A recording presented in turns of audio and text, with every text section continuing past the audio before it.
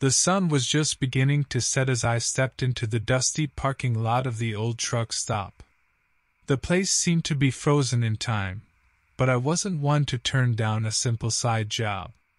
My name is Clark Bentley, and I figured becoming a caretaker for this remote pit stop would give me enough time for brainstorming my new novel.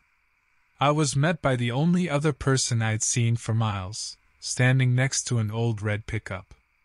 "You must be Clark. I'm Vernon Gable," he said, extending his hand. "I appreciate you coming all this way. It's not a glamorous spot, but it's got its charm." As we walked into the dimly lit truck stop diner, Vernon let out a small chuckle. "By the way, why did the Scarecrow win an award?" he asked with apparent amusement. I raised an eyebrow at him and waited for the punchline. "Because he was outstanding in his field," he roared with laughter and slapped his knee. After getting settled in my little room attached to the diner's kitchen, I figured it was time to explore the area, so I grabbed my flashlight and headed out into the wilderness surrounding us. As the darkness enveloped me, I felt a sudden chill crawl up my spine. My flashlight led me towards an eerie scene. Animal carcasses scattered throughout a small clearing in various stages of decay. A burning sensation shot through my hand as if from invisible fire, causing me to drop my flashlight into rotting entrails below. Suddenly, there was movement within this grotesque sight. Something elongated and eerily silent circled around me. I ran back towards the truck stop with whatever composure I could muster when a tall creature emerged from the shadows, so tall it had to strain its head downwards to avoid getting entangled in tree branches. A deer skull with jagged antlers crowned its lanky torso. Horrified, I fumbled with my phone, attempting to call for help. "No service," mocked my screen. This creature, this unearthly nightmare, crawled closer on its elongated limbs, and I could see its hunger burning in its hollow eye sockets. Suddenly, I remembered the old shotgun Vernon had mentioned was behind the counter, for emergencies. This can hardly be called anything less, I thought. Locking the door behind me, I dashed to grab the weapon and loaded it as quickly as possible. The sound of breaking glass filled the air as the creature crashed through a window in pursuit of me. It lunged at me with bony claws extended menacingly. The blast from the shotgun sounded like a thunderclap inside the diner. Smoke hung heavy in the air as I quickly realized one shot wasn't enough to take down this monstrosity. Its strange body twisted around before rushing me again with a heart-stopping speed. Suddenly, there was a cacophony of gunfire coming from outside, accompanied by panicked voices. Was it possible that someone else was out there? Did they know what they were up against?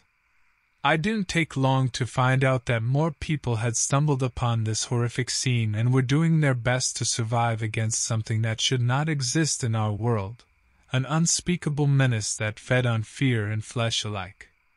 Desperately trying to reload my shotgun faster than my shaking hands would allow, I couldn't help but wish I had time to warn these strangers about what they faced.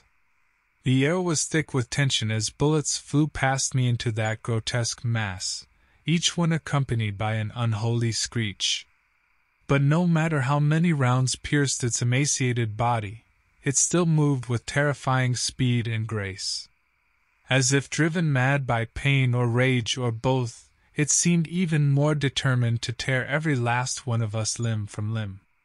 Suddenly, with a wet ripping sound, the creature tore Vernon's arm from its socket.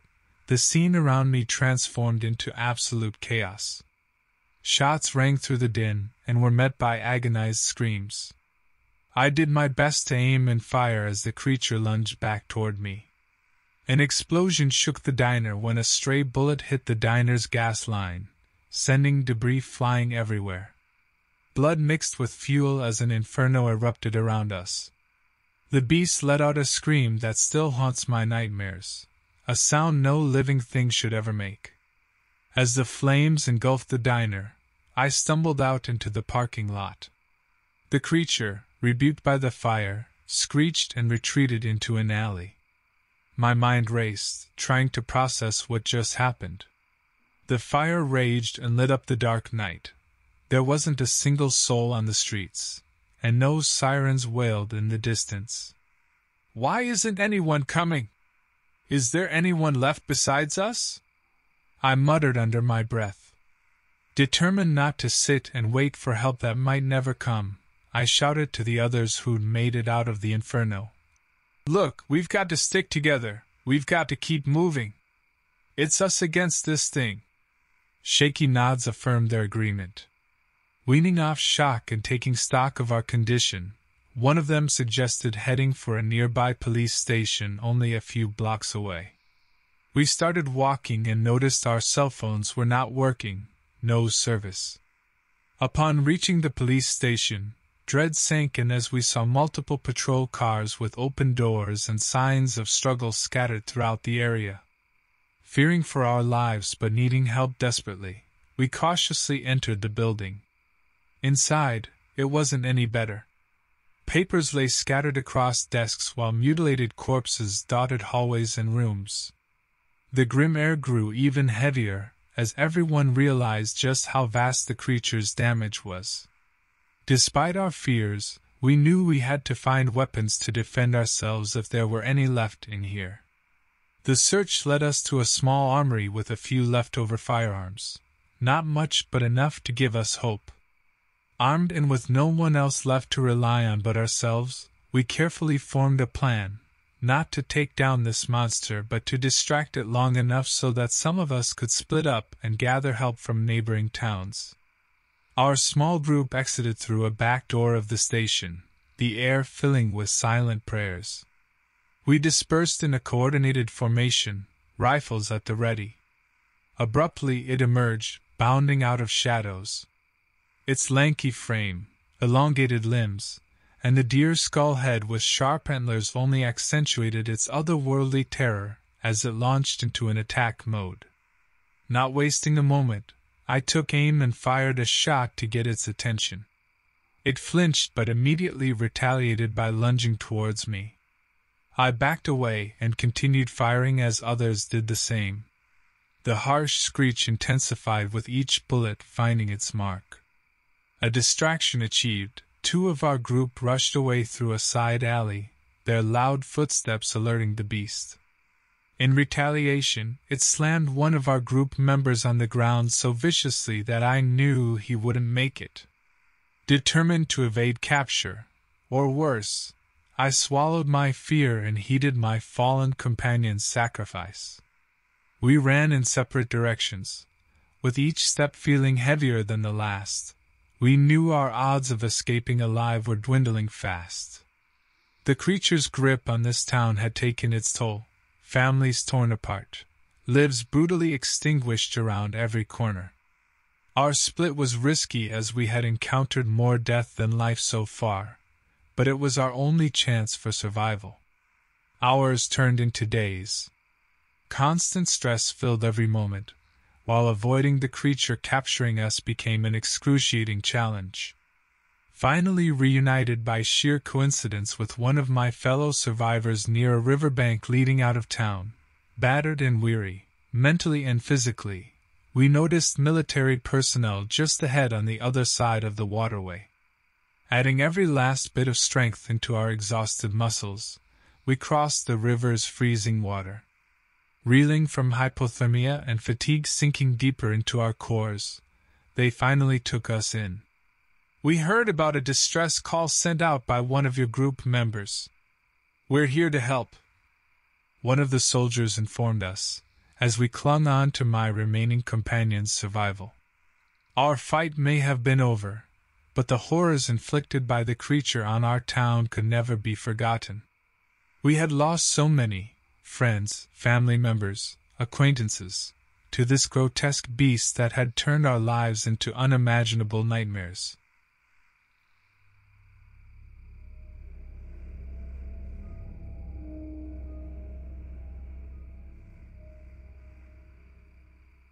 I remember settling in at Creekside Cabin, a quaint getaway nestled deep in the Appalachian Mountains, excited for a peaceful solo trip.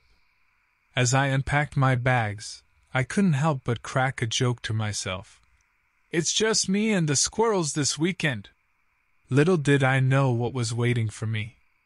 Only hours after arriving, I found myself hiking through the dense forest, aiming to follow the trail that was rumored to lead to a stunning waterfall.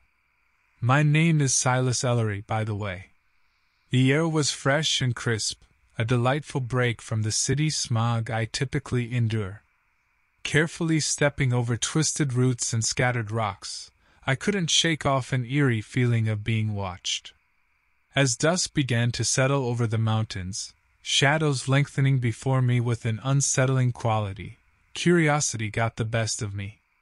Venturing off the trail just a bit to examine my surroundings, I discovered remnants of what looked like a campsite, tattered clothes strewn about and abandoned camping gear scattered across the clearing.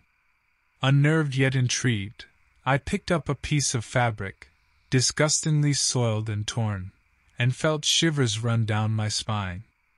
Unable to ignore the unfolding mystery before me, I knelt beside the scene to snap some photos with my phone when suddenly a nauseating stench filled the air, easily more repugnant than my Uncle Lester's dirty socks. My eyes widened as I stumbled on something buried beneath moldering leaves. A decaying hand appeared before me like one of those zombies from The Walking Dead.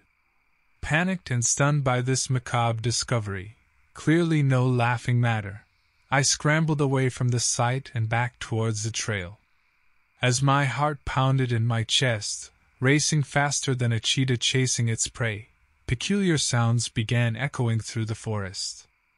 Thuds interspersed with what sounded like twisting branches echoed in the twilight, making my unease grow exponentially. I didn't want to admit it, but I felt an instinctive need to call for help, as if some self-preservation switch had been flipped. However, years of conditioning myself to rely on my wit and independence made the idea of a distress call nearly impossible for my stubborn nature. Not only that, but the fact that I was in the heart of a remote area plagued by unreliable cell reception confirmed that I was utterly alone. My ears perked up as snapping twigs and rustling foliage grew louder with each passing minute. Approaching me was a creature unlike anything I'd seen before. Its frame was tall and lanky, limbs elongated to unnatural lengths, and a grotesque stag's skull adorned its head, antlers sharp and menacing. As if time itself had slowed down, my mind raced to recall every detail of this nightmarish figure. From twisted muscles that flexed beneath its mottled flesh to the eeriness of its cold, dead eyes staring straight at me, it was a true vision straight from hell.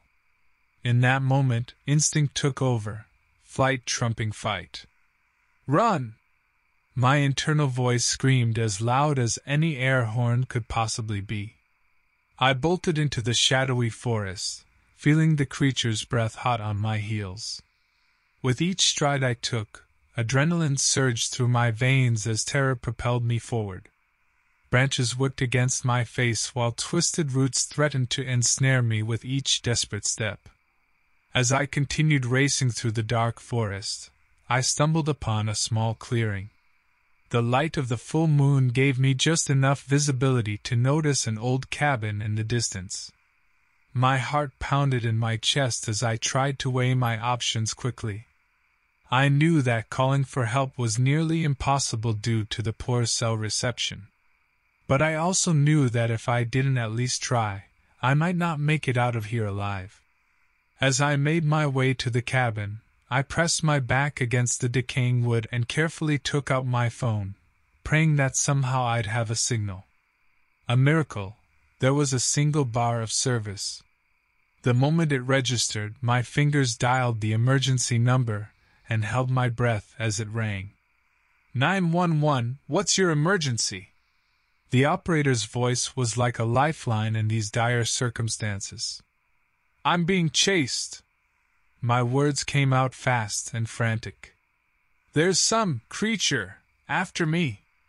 Please send help. Before she could respond, a spine-chilling growl resonated behind me, The creature had found me again.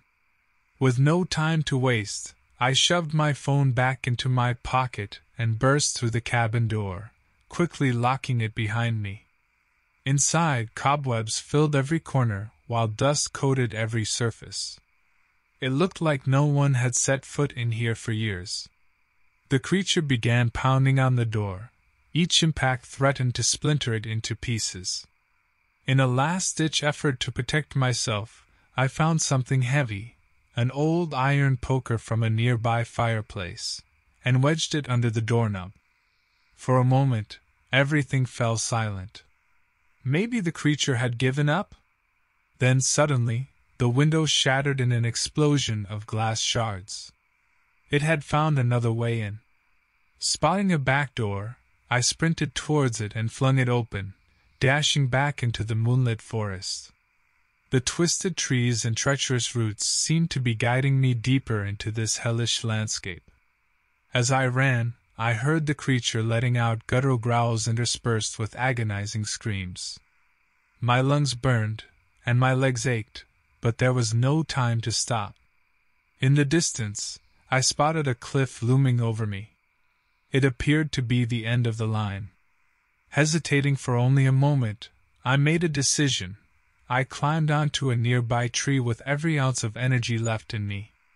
As I clung to a thick branch, masking my presence among the leaves, I held my breath and prayed for it not to discover me.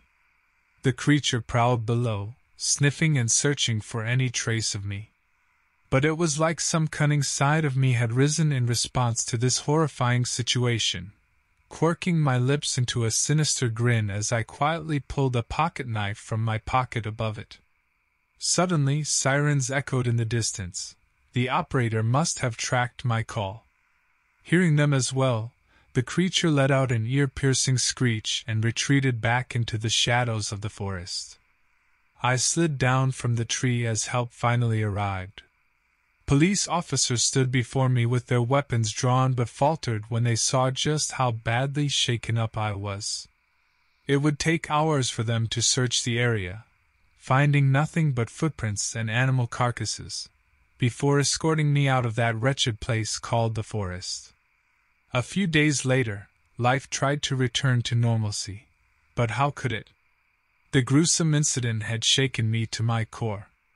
And though I am still alive today and can thank that hidden part of myself that knew how to survive those horrifying moments, each memory sends shivers down my spine.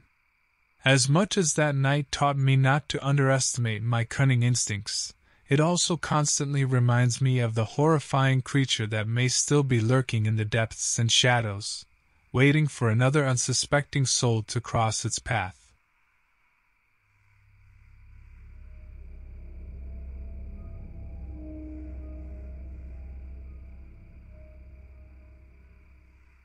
I had this strange feeling in the pit of my stomach as I walked towards the old gas station. My name is Samuel Winscott, but friends call me Sam. It was getting late and my car was on its last fumes of gasoline. I needed a fill-up pronto. In hindsight, I should have stayed on the main highway, but a sense of curiosity guided me to this very remote area. The sun was setting in the western skies, casting an eerie orange glow. Why do I always manage to get myself into these situations?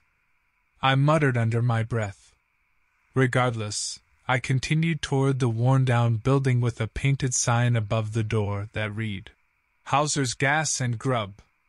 A bell rang somewhere inside as the door swung open. Welcome, said a heavy-set man behind the counter. He removed his cap and revealed an almost fully bald head. My name's Norman Hauser. Pleasure, I replied. Just passing through and need some gas. Norman gestured toward an old pump outside, which looked as though it had served its purpose since this place was opened.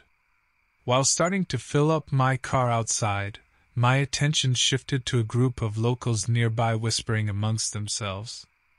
A word caught my ear. Creature. The whispers became clearer as they told a story of this hideous beast that roamed around the area just beyond Hauser's Gas and Grub. Its description sent chills down my spine. A tall, lanky frame with elongated limbs and a head resembling a deer or stag skull with sharp antlers. As frightening as it sounded, my skeptical nature attributed the tale to superstition or folklore among those living in remote places. "You know," I called out jokingly to them, "if you're trying to scare away your only customers." They laughed uneasily and returned to their hushed voices.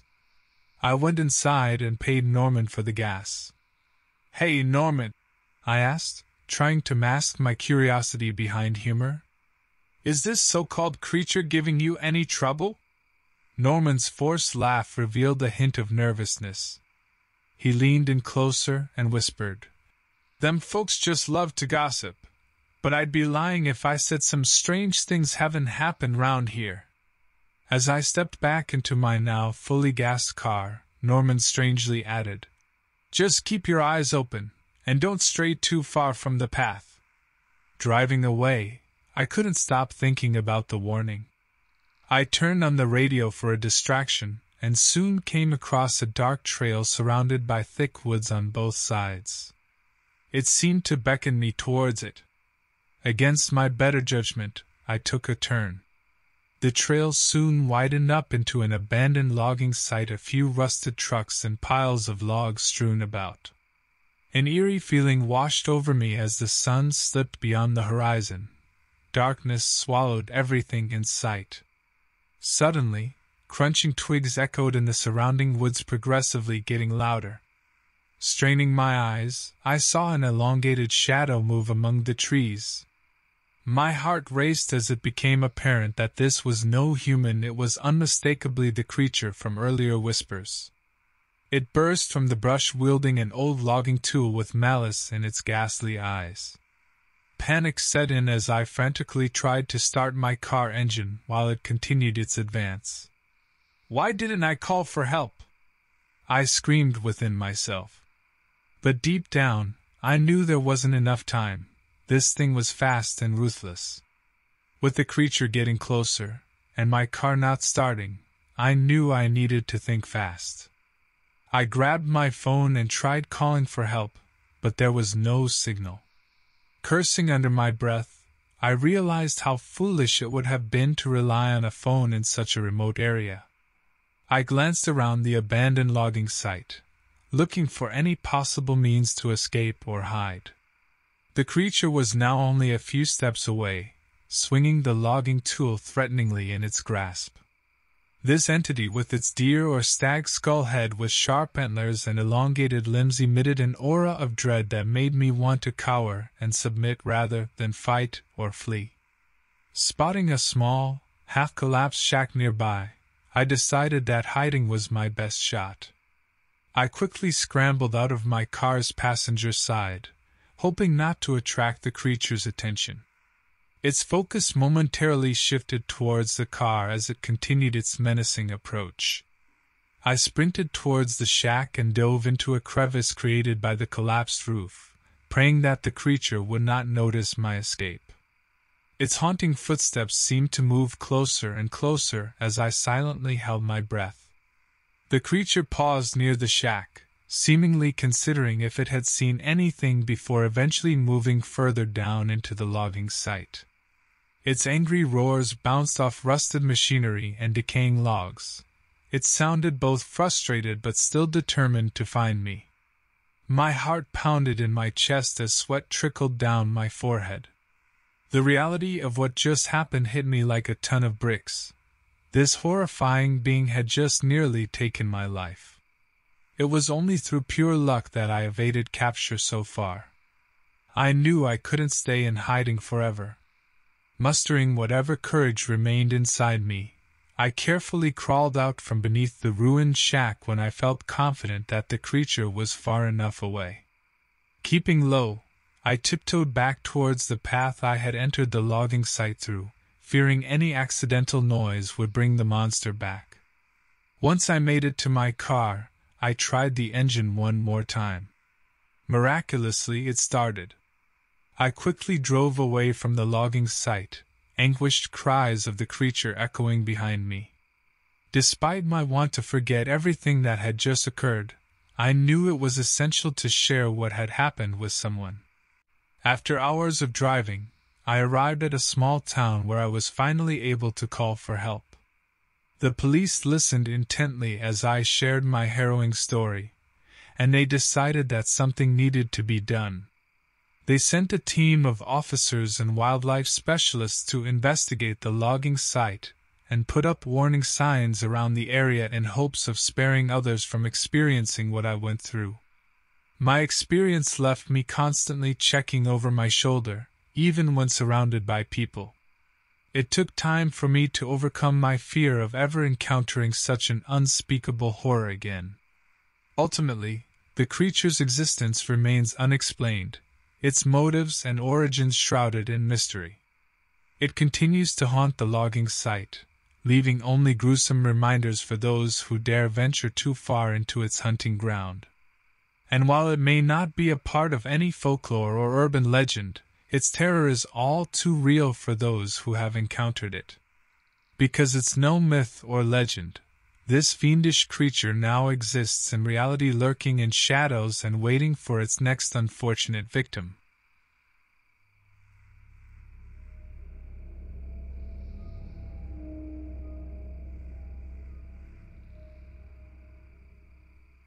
It all started with a joke. I never thought it would spiral into something out of a nightmare. My name is Harris Linden, and my buddies and I decided to take a trip to this old, abandoned asylum in Kentucky that people claimed was haunted. We didn't believe in any of the supernatural stories, but we had nothing better to do that weekend. Little did we know what awaited us. We reached the asylum in our pickup truck, marveling at its eerie and dilapidated state. Parts of the walls were crumbling down, and vines overtook the exterior like tentacles of an ancient beast. As we ventured inside, we could see graffiti coating some of the walls, remnants left by other explorers who had passed through here over the years. My friends Kester Tremaine and Tillman Banks accompanied me, laughing as we joked and walked down the dimly lit corridors with flashlights in our hands. As we explored more of the asylum, it was clear that it had been left untouched for quite some time, with dust covering every surface and bones scattered around from small animals that must have taken shelter here. We heard a strange noise coming from one of the rooms as we approached the end of a hallway. "Was it your stomach, Tillman?" Kester teased while pointing his flashlight at his friend. Tillman responded by laughing out loud and jokingly punching Kester in the arm. But soon enough, our laughter died down when we entered that room. The walls seemed damp, like they were crying dark tears, so slowly sinking into a pool on the floor. Amidst this decay stood an inexplicable sight. Wooden beams formed an odd structure that vaguely resembled an animal or creature. This thing had a tall, lanky frame with elongated limbs, which remained unnervingly still. As we looked closer at this recomposed figure, Kester remarked that its head appeared like a deer or stag skull with sharp antlers protruding from the top. Not expecting to see something so bizarre, we inspected the structure further. Suddenly, the skull's eyes glowed, and this uncanny beast came to life. It released a guttural, otherworldly sound and moved its limbs with alarming speed and agility. Stunned, we found ourselves unable to move as our flashlights danced in its glare. Dropping our flashlights out of sheer fear, we stumbled backward as this creature leaped forward, making it crystal clear that it wasn't here for pleasantries. "Guys, run!" I managed to yell, breaking free from my shock. Bolting through the hallway as fast as our legs could carry us, the agonizing screeches reverberated in our ears. The walls seemed to close in on us while the relentless creature chased into unexplored corners of the asylum. At some point, we decided to split up, hoping that one of us would find a way out and call for help. Heading down yet another forsaken corridor illuminated solely by my dying flashlight beam, I hear Tillman bellowing in pain. His scream echoes through the halls like a haunting reminder of our impending doom. Anxiety swells within me, my racing heart ready to burst from my chest. I sprint with reckless abandon and stumble upon an area filled with old medical equipment. I find a bottle of industrial alcohol and pocket it. Who knows when that might come in handy? Stagnant hospital air fills my lungs, but there's no time to suffocate on it. I must keep moving.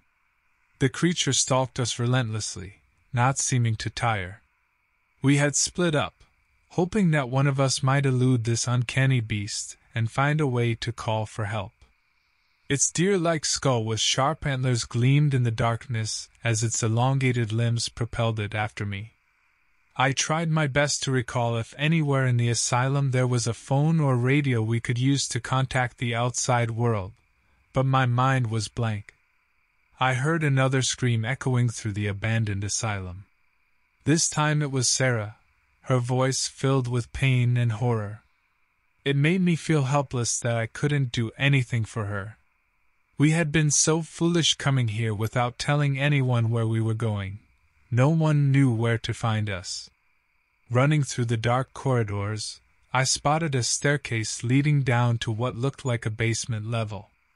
Desperation urged me on as I hurried down the steps, praying that there would be some way out or something, anything that might be of help. At the bottom of the stairs was a large storage room filled with dusty boxes and old items. My flashlight flickered and went out, plunging me into near darkness. Groping around, I found an old set of walkie-talkies inside one of the boxes and turned them on. They crackled with static before one burst into life with Tillman's panicked voice. "Hey! Are you guys still alive? I managed to evade that thing for a while, but it's only a matter of time before it finds me again."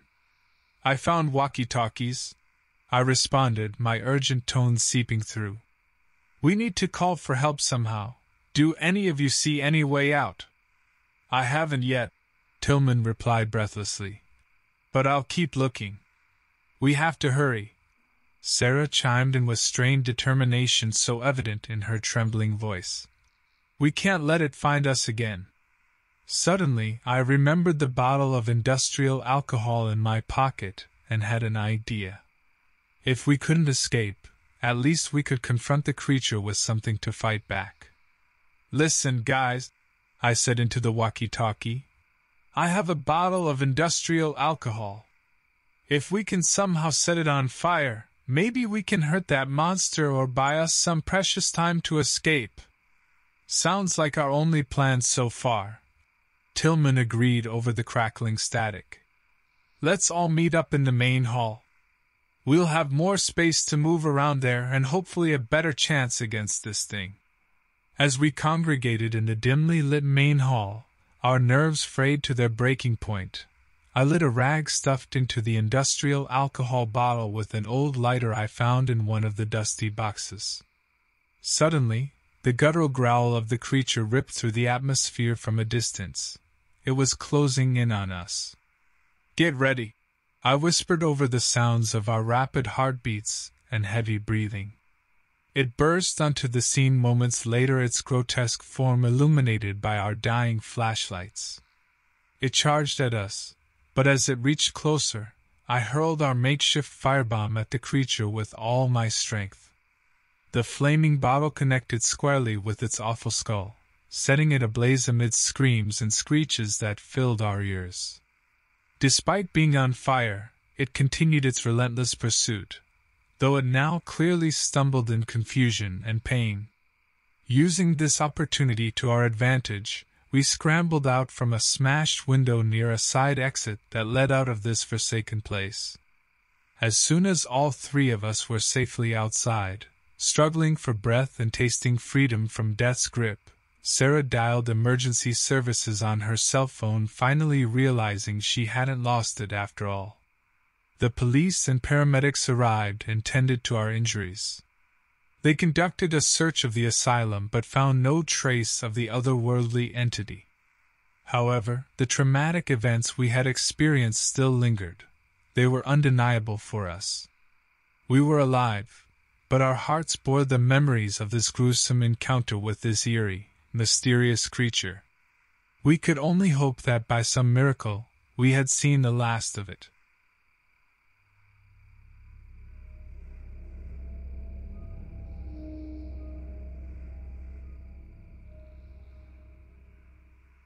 Last night, my friends and I found ourselves in an odd situation while driving through the remote woods of Vermont.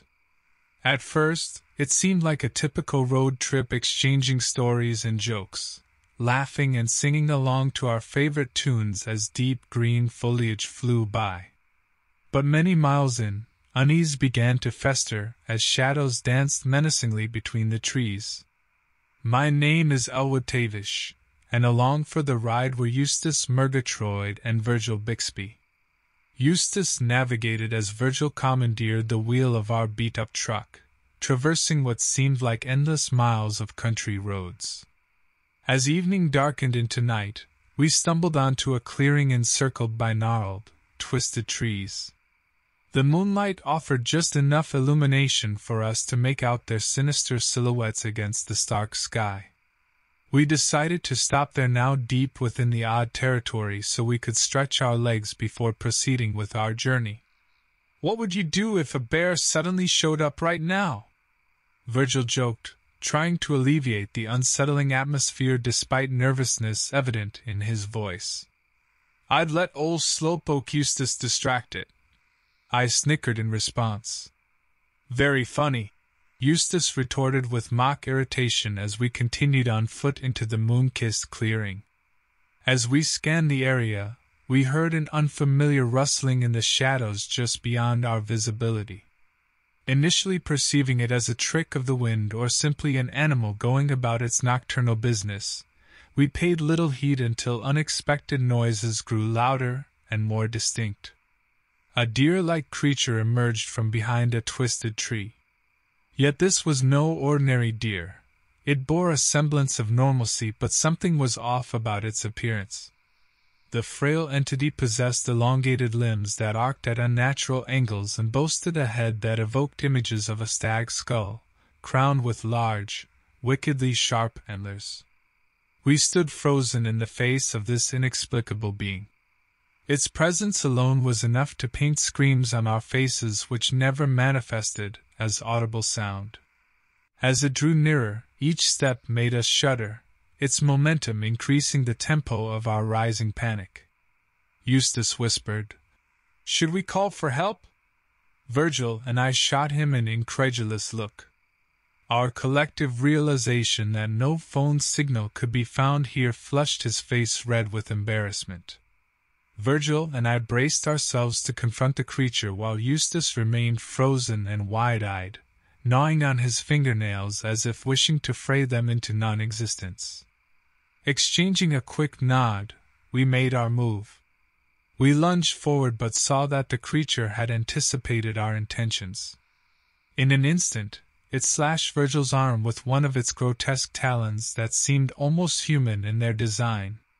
Blood splattered onto the earth as Virgil clenched his teeth in pain. Reacting to this shocking violation, I fumbled inside my jacket pocket for my pocket knife. The creature recoiled at the sight of it, seemingly on guard against its diminutive symbolism of danger. As the standoff intensified between me and the fiend, Virgil was left tending his bleeding arm with Eustace trying his best to offer support despite his own terror. The shrill ringing of Eustace's phone momentarily disrupted our focus as he realized he'd somehow regained signal. The ringing of Eustace's phone supplied us with a faint beacon of hope. The creature hesitated, seemingly distracted by the sudden noise, and I seized the opportunity to grab Virgil and Eustace by their collars to retreat further from danger. I instructed them to call for help while keeping my eyes firmly locked on our pursuer. Eustace dialed 911 frantically, and we listened to the operator's calm voice attempting to gather details about our situation. Between huffs, we informed her about our location and the unclear threat. The creature followed us at a distance, observing our every move without hesitation or fear. "We need police. No, we need more than that," I stuttered into the phone. "We're being attacked by an unidentified creature." "What does it look like?" asked the operator.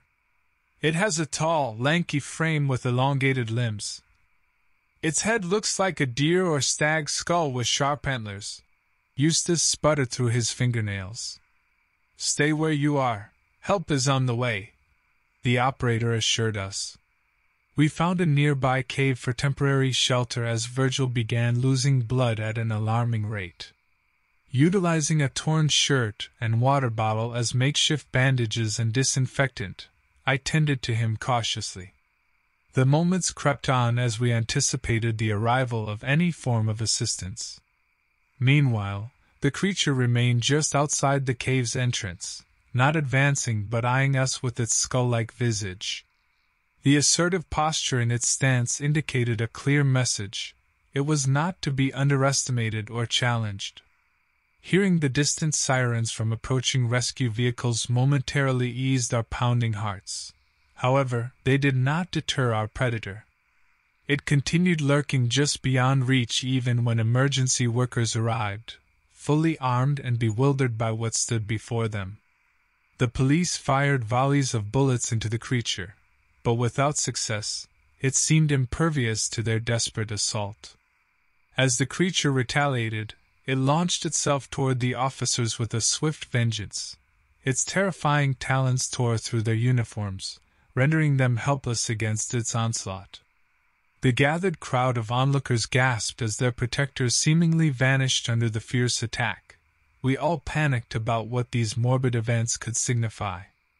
Yet, almost as though it considered the job finished, the creature halted its rampage and skulked back into the forest with chilling composure. "What comes next for us?" Eustace whimpered, casting his pale gaze in our direction. I, too, questioned my ability to protect anyone during this seemingly supernatural confrontation. Surrounded by grieving family members and dreading what may lie ahead of us, a feeling of complete dread washed over Virgil and me. The memory of those who had fallen haunted our thoughts, brave defenders who paid a gruesome price for engaging an unknown enemy that struck from within the shadows. We knew that we carried scars that could never heal and that our lives would never return to normalcy after this. In quiet contemplation, we gathered ourselves and mustered every ounce of strength to face each passing day.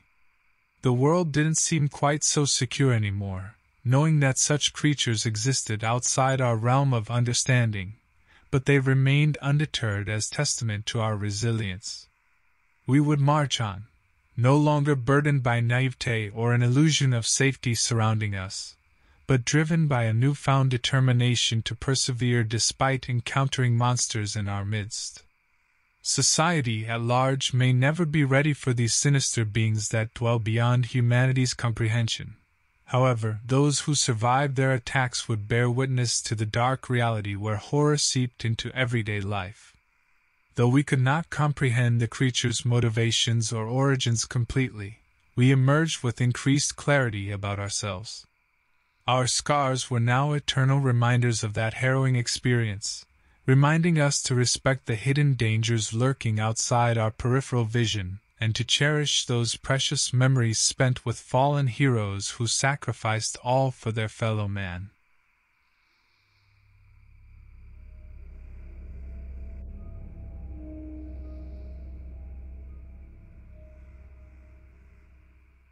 I still remember the unsettling adventure by the lake with a shiver down my spine. I had just moved into Ridgemont, a small isolated town hidden away in Minnesota. To celebrate my newfound independence, I decided to take a solo trip to Foxtail Lake, famous for its mesmerizing beauty and peaceful landscape. Little did I know that my visit there would turn into something that still haunts my dreams. The sun had already set when I first set foot on the shores of the lake. The water was calm and soothing, reflecting the fading light as day succumbed to night. It didn't take much time for me to set up camp and light a fire. drawing warmth from its dancing flames. As dusk turned to night, I started humming to pass the time while roasting marshmallows. My rusty guitar skills gave rise to a charming melody that seemed to harmonize with the serene landscape. Almost absent-mindedly, I glanced around the forest and noticed something odd, an oddly shaped tree, no, rather a tall, lanky figure standing close by. Curiosity piqued, I decided to approach it carefully. It towered over me with its elongated limbs casting eerie shadows on the ground. To my shock and horror, it wasn't a tree at all but rather an abnormal creature unlike anything I had ever seen before. Its head resembled a deer or stag skull with menacingly sharp antlers atop it. Panic surged through me as the reality of this unknown being presented itself before me, far from camp and any help whatsoever. My instincts told me to run. However, calling for help seemed futile as not a soul could hear in this remote location. "Are you lost too?" A voice unexpectedly interrupted my train of thought. Not from the unnatural creature before me but from another person who approached behind me. He introduced himself as Jasper Kalash. He was an experienced hunter who, like me, had stumbled upon the creature by accident. While the initial shock of our interaction brought us unexpected comic relief, and a few jokes along the way, our attention soon fell back on the fearsome and spine-chilling being whose stark presence towered ominously above both of us. Time was of the essence, and Jasper and I decided it was best to retreat without alerting this seemingly dangerous creature. But as we backed away slowly and discreetly, we suddenly heard its low guttural growl. Panicking, we dared not even breathe. The creature's limbs moved sporadically after that, thrashing against trees and stomping in violent agitation. Our hearts pounding in our chests, we scurried through the dense forest with no time to think as the monstrosity pursued us relentlessly. Jasper whispered through gritted teeth breathlessly that he never encountered anything like this before and couldn't risk contacting anyone for fear of putting them in danger as well. It seemed our only option was to fight or elude this abomination. Tears streaming down my face from fear and unsteady breathing, I caught a glimpse of a fallen tree up ahead as an improvised barricade to hide behind, just long enough to rethink our strategy. We couldn't outrun it forever. Jasper reluctantly came to terms with our reality, and handed me his hunting rifle. Lights flashed before my eyes. The creature's limbs tore through branches like knives through butter. It shrieked in agony as I fired shots into its already gored body, but its pursuit seemed endless despite entering a new wave of torment. In that very moment, I knew we had to put more distance between us and this horrifying creature. With sheer determination, Jasper and I sprinted further into the forest, weaving through the trees and hoping that our persistence would eventually pay off. Out of breath, we reached a rushing river. The water seemed to offer our best chance at escape, even if it meant risking hypothermia. Looking at each other for a brief moment of confirmation, we dove headfirst into the cold currents. As we swam, our exhaustion made each stroke more difficult, and our muscles burned under the strain. But the bone-chilling water did little to stem the terror that gripped both of us. The thought of what lurked behind us was enough motivation to keep pushing onward. Reaching the other side of the river, we pulled ourselves ashore. Desperate for help, I tried activating my smartphone's GPS signal, but there was no service in these isolated woods. Realizing that manually searching for a cell signal would be too risky and time-consuming, we proceeded to follow the riverbank in hopes of finding civilization.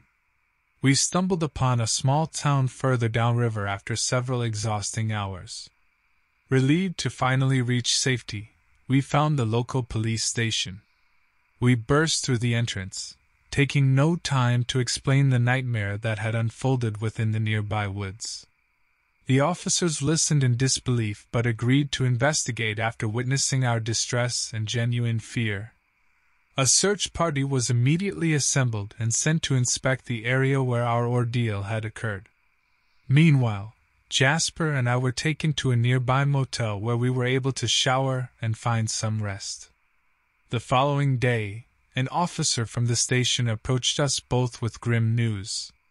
They had discovered evidence of a violent struggle, broken trees, heavily trampled ground, and bloodstains scattered about, yet failed to find any trace of the creature itself.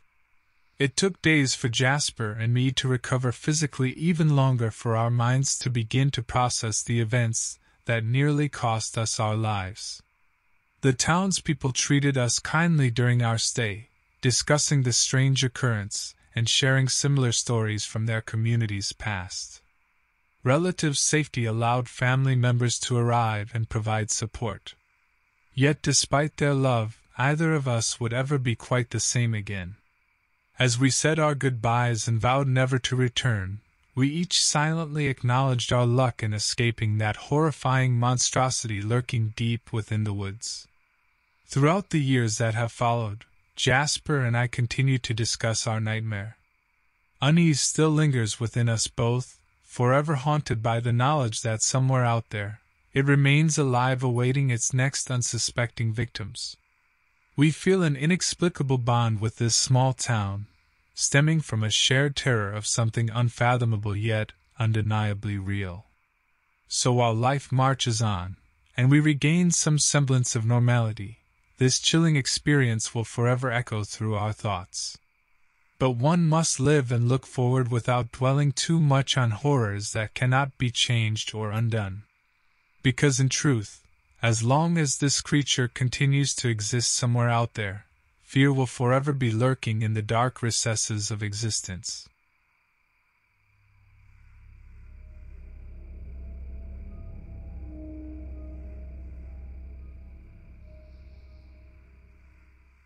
I was never the superstitious type, but the things that happened one evening out in the wilds of rural Nebraska changed everything for me.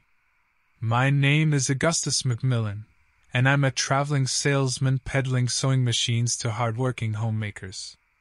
So there I was, driving my trusty 1955 Ford Fairlane on the lonesome stretch of Highway 20, an otherwise uninteresting day. The sun had begun its slow descent on the horizon as I pulled into the driveway of Bert Worthington, my first and last client for the day. After a long, tiresome day of pitching products to uninterested folks, I regaled him with tales of my trip thus far, about a rooster that tried to take over an entire henhouse in Iowa and how Bert would need a sewing machine to stitch up his farmer's overalls after rolling around laughing. After a successful sale and some coffee cake to take on my drive back, I thanked Bert for his hospitality and continued down that lonely highway. Night had fallen fast as clouds began to envelop the now obscured moon. No signs of civilization in sight. My eyes felt weary and heavy with fatigue. To keep myself awake, I contemplated jokes so foolish that it ticked my mind with chuckles. Out of nowhere, something caught my attention and broke my sleepy stupor. The distinct scent of sulfur hung heavily in the air. Peering into the darkness as if my eyes could pierce through it, I began scanning for any signs of animals or beasts unknown to me. My heart was pounding out of my chest. I parked near an old abandoned farmhouse whose mysterious allure, heightened by its decaying facade, seemed somehow enticing to me at that moment. Despite every telling bone inside me warning against the dreaded consequences that awaited this foolish move, I decided to come out from the cloistered comfort of my car. Treading cautiously, I stepped inside the decaying house. The floorboards creaked and complained with every shift of my weight. The walls groaned a sad lament of a house long forgotten. Guided by moonlight streaming through broken windows, I crept silently further in. There, in the dim light cast by the moon overhead, I saw it, the creature. Tall and ominous, its lanky frame filled the room. The creature's elongated limbs twitched as if it sensed my arrival. It had the trunk of a beast and an eerie skull resembling that of a deer or stag adorned with razor-sharp antlers crowning its despicable head. A chill ran down my spine.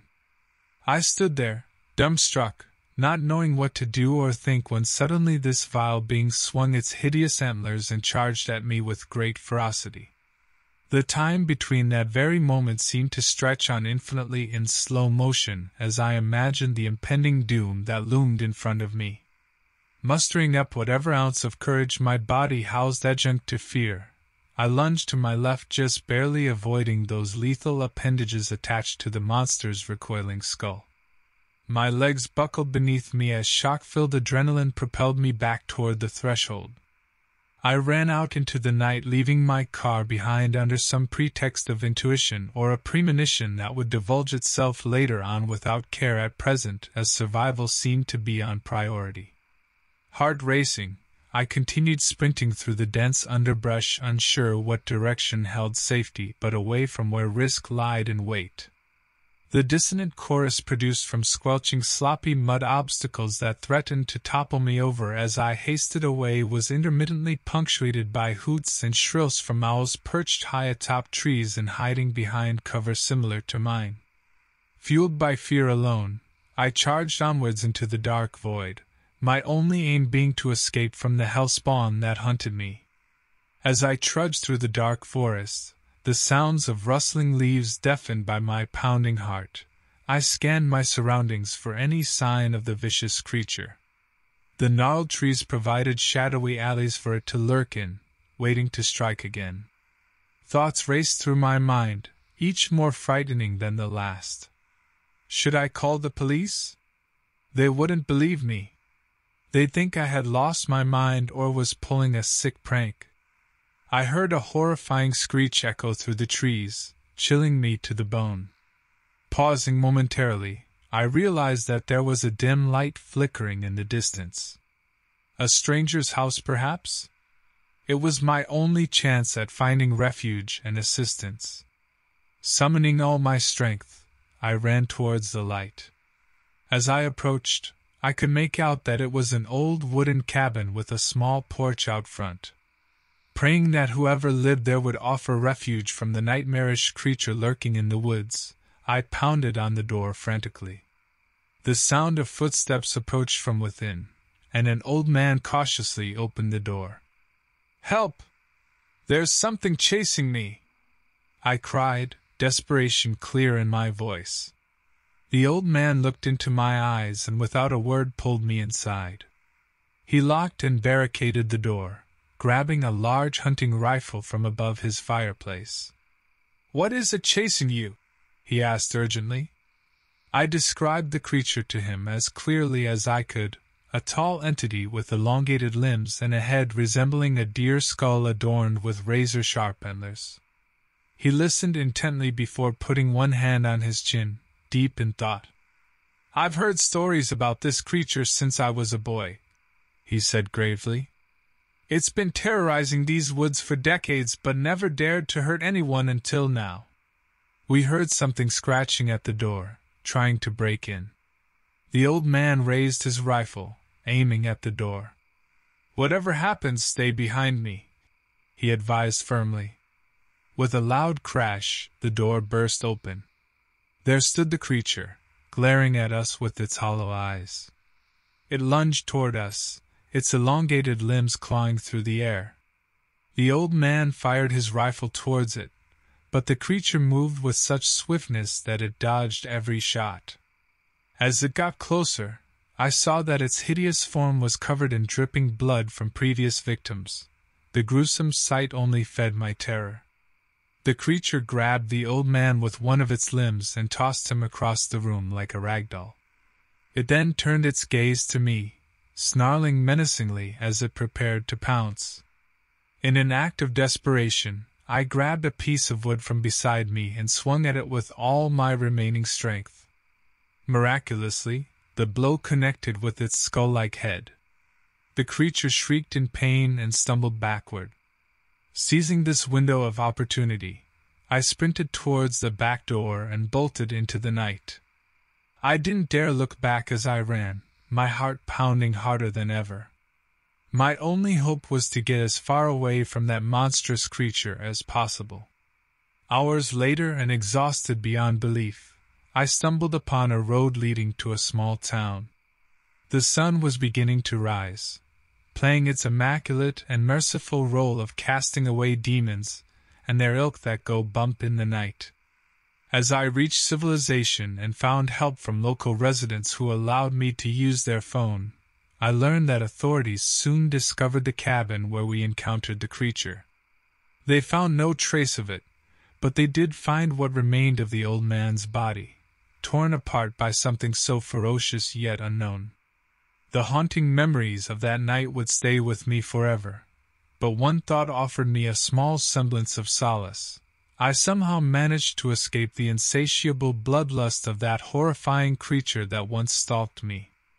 And with every sunrise and every safe night henceforth, I would offer a word of gratitude, knowing that for today at least I lived.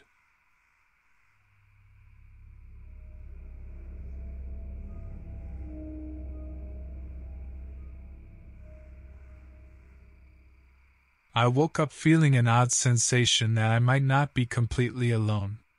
Glancing around, I found myself surrounded by the less-traveled wilderness of Lilydale, a quaint town in the beautiful state of New York. My name is Ezra Stetler, and this was to be my weekend retreat, an escape from the city and a chance to reconnect with nature. Little did I know how unforgettable this trip would become.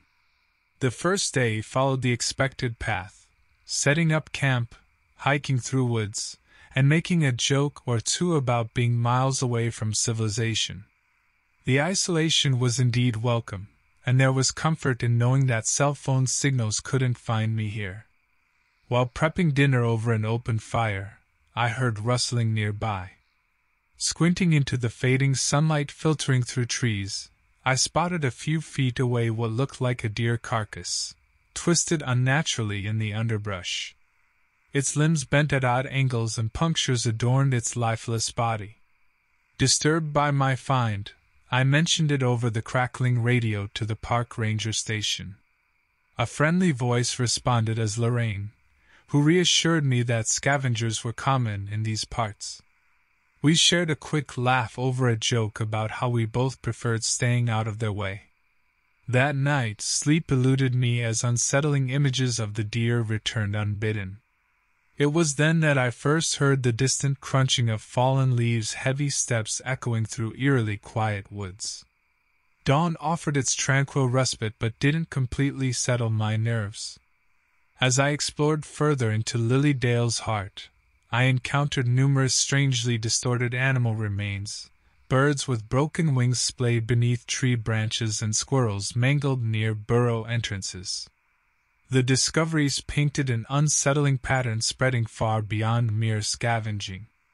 A gnawing unease pierced my thoughts but dissipated with each joke shared between Lorraine and myself over the radio. Our interactions gifting a sense of normalcy amid the chilling finds. As twilight approached, I felt a peculiar dread when spying another mangled carcass, this time, a wild rabbit twisted in grotesque fashion. Fresh blood stained its fur, instilling urgency in my decision to report the finds to Lorraine. With increasing concern, we discussed hiking out and getting help from local authorities. Night fell heavily as I retraced my steps with flashlight in hand, struggling to navigate the now unfamiliar wilderness. The once welcoming isolation grew menacing with every snap of a twig and unsettling rustle nearby. My pulse quickened upon catching sight of distant shadows moving unnervingly quiet among forested terrain. Huddled by my campfire seeking solace in its warm glow, my radio crackled back to life as Lorraine's disturbed voice shared news of others discovering grotesque animal remains in different locations across the park. Clustered around the fire for protection, we found ourselves discussing our situation when suddenly interrupted by heavy footsteps nearing our camp. Words stuck in our throats as a monstrous creature emerged from the darkness into our firelight, tall and spindly like a warped marionette on elongated limbs. Its head seemed akin to an unholy cross between stag skull and deer head, antlers as sharp and menacing blades surrounding hollow eye sockets that peered directly into our souls. Lunging at us with frightening speed, its antlers clashed together with terrifying intensity. In desperation, I scrambled through my pack for anything resembling a weapon, my hands shaking uncontrollably as they wrapped around my father's old hunting knife, while Lorraine struggled with loading her grandfather's trusty shotgun beside me. As we prepared ourselves, the creature lunged at us again, the force of its attack causing us to scatter in different directions. I managed to keep hold of my father's hunting knife while Lorraine held onto her shotgun. The others in our group were armed with whatever they could find, rocks, sticks, and even a camera tripod. With each step, the creature relentlessly pursued us. Our only hope was to try and buy enough time for someone to call for help. I knew we had limited options as the park was in a remote area with spotty mobile reception. When we reached a spot where a few of us momentarily caught a signal, we dialed for help, struggling to explain the horror we were facing without sounding utterly insane. As the calls connected, we continued running in an attempt to stay ahead of this monstrous being. It picked off some of our group one by one, impaling them on its razor-sharp antlers and leaving their mutilated bodies behind. Their screams echoed through the forest. Eventually, it caught up to Lorraine and me. Adrenaline coursed through our veins as we looked for any advantage we could find against this terrifying villain. Lorraine fired 2 rounds at the creature's grotesque head before it took notice of her presence. To my horror, it suddenly lunged towards her, antlers raised with murderous intent. Instinctively, I threw myself between them and jabbed my knife into one of its twisted limbs. Though it didn't seem affected by pain, my action bought us a few precious seconds. "Lorraine, run! Get help!" I yelled out as she hesitated. "Take care of yourself!" Lorraine responded with fearful determination before fleeing in search of reinforcements. Left alone against such a formidable adversary, I focused on evading its vicious attacks and hoped that help would arrive soon enough, praying that Lorraine was successful in her pursuit. As I ran, I realized the creature was leading me towards even more macabre scenes of carnage. It was clear it was both toying with me and showing off its grisly work. I tried to shut out the horrific sights around me and concentrate on staying alive. Exhausted and running on pure resolve, I nearly collapsed when the sound of distant sirens reached my ears. The local authorities, accompanied by park rangers, appeared in the vicinity, quickly surrounding the area. Upon their arrival, the creature retreated into the shadows, leaving me bloodied and broken but still alive. Though we had lost friends in this frightening ordeal, Lorraine came back with help, our gamble paying off just enough to keep us alive. The police and ranger investigation yielded little in terms of answers. The creature vanished as quickly as it appeared, leaving behind only a trail of corpses and unanswered questions as to what it was or where it came from. Unable to link anything supernatural with our attacker, it seemed destined to remain an unsolved mystery. In the days following our escape, we mourned those who had fallen, their names etched into our hearts forever. While I recovered from my injuries, Lorraine stayed close, supporting each other through days filled with nightmares. We know that something ancient and terrifying wanders that park now, a shadow amidst the trees waiting for its next unsuspecting prey. But without any explanation of its origin or purpose, we hold on to each other, grateful for our survival against such a merciless beast. Attempting to move on from our brush with death, we remain cautious and fearful as we venture near any wilderness ever again.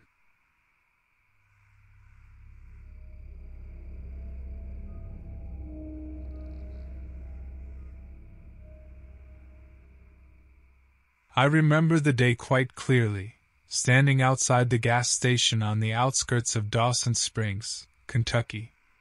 A long drive through unfamiliar territory lay ahead.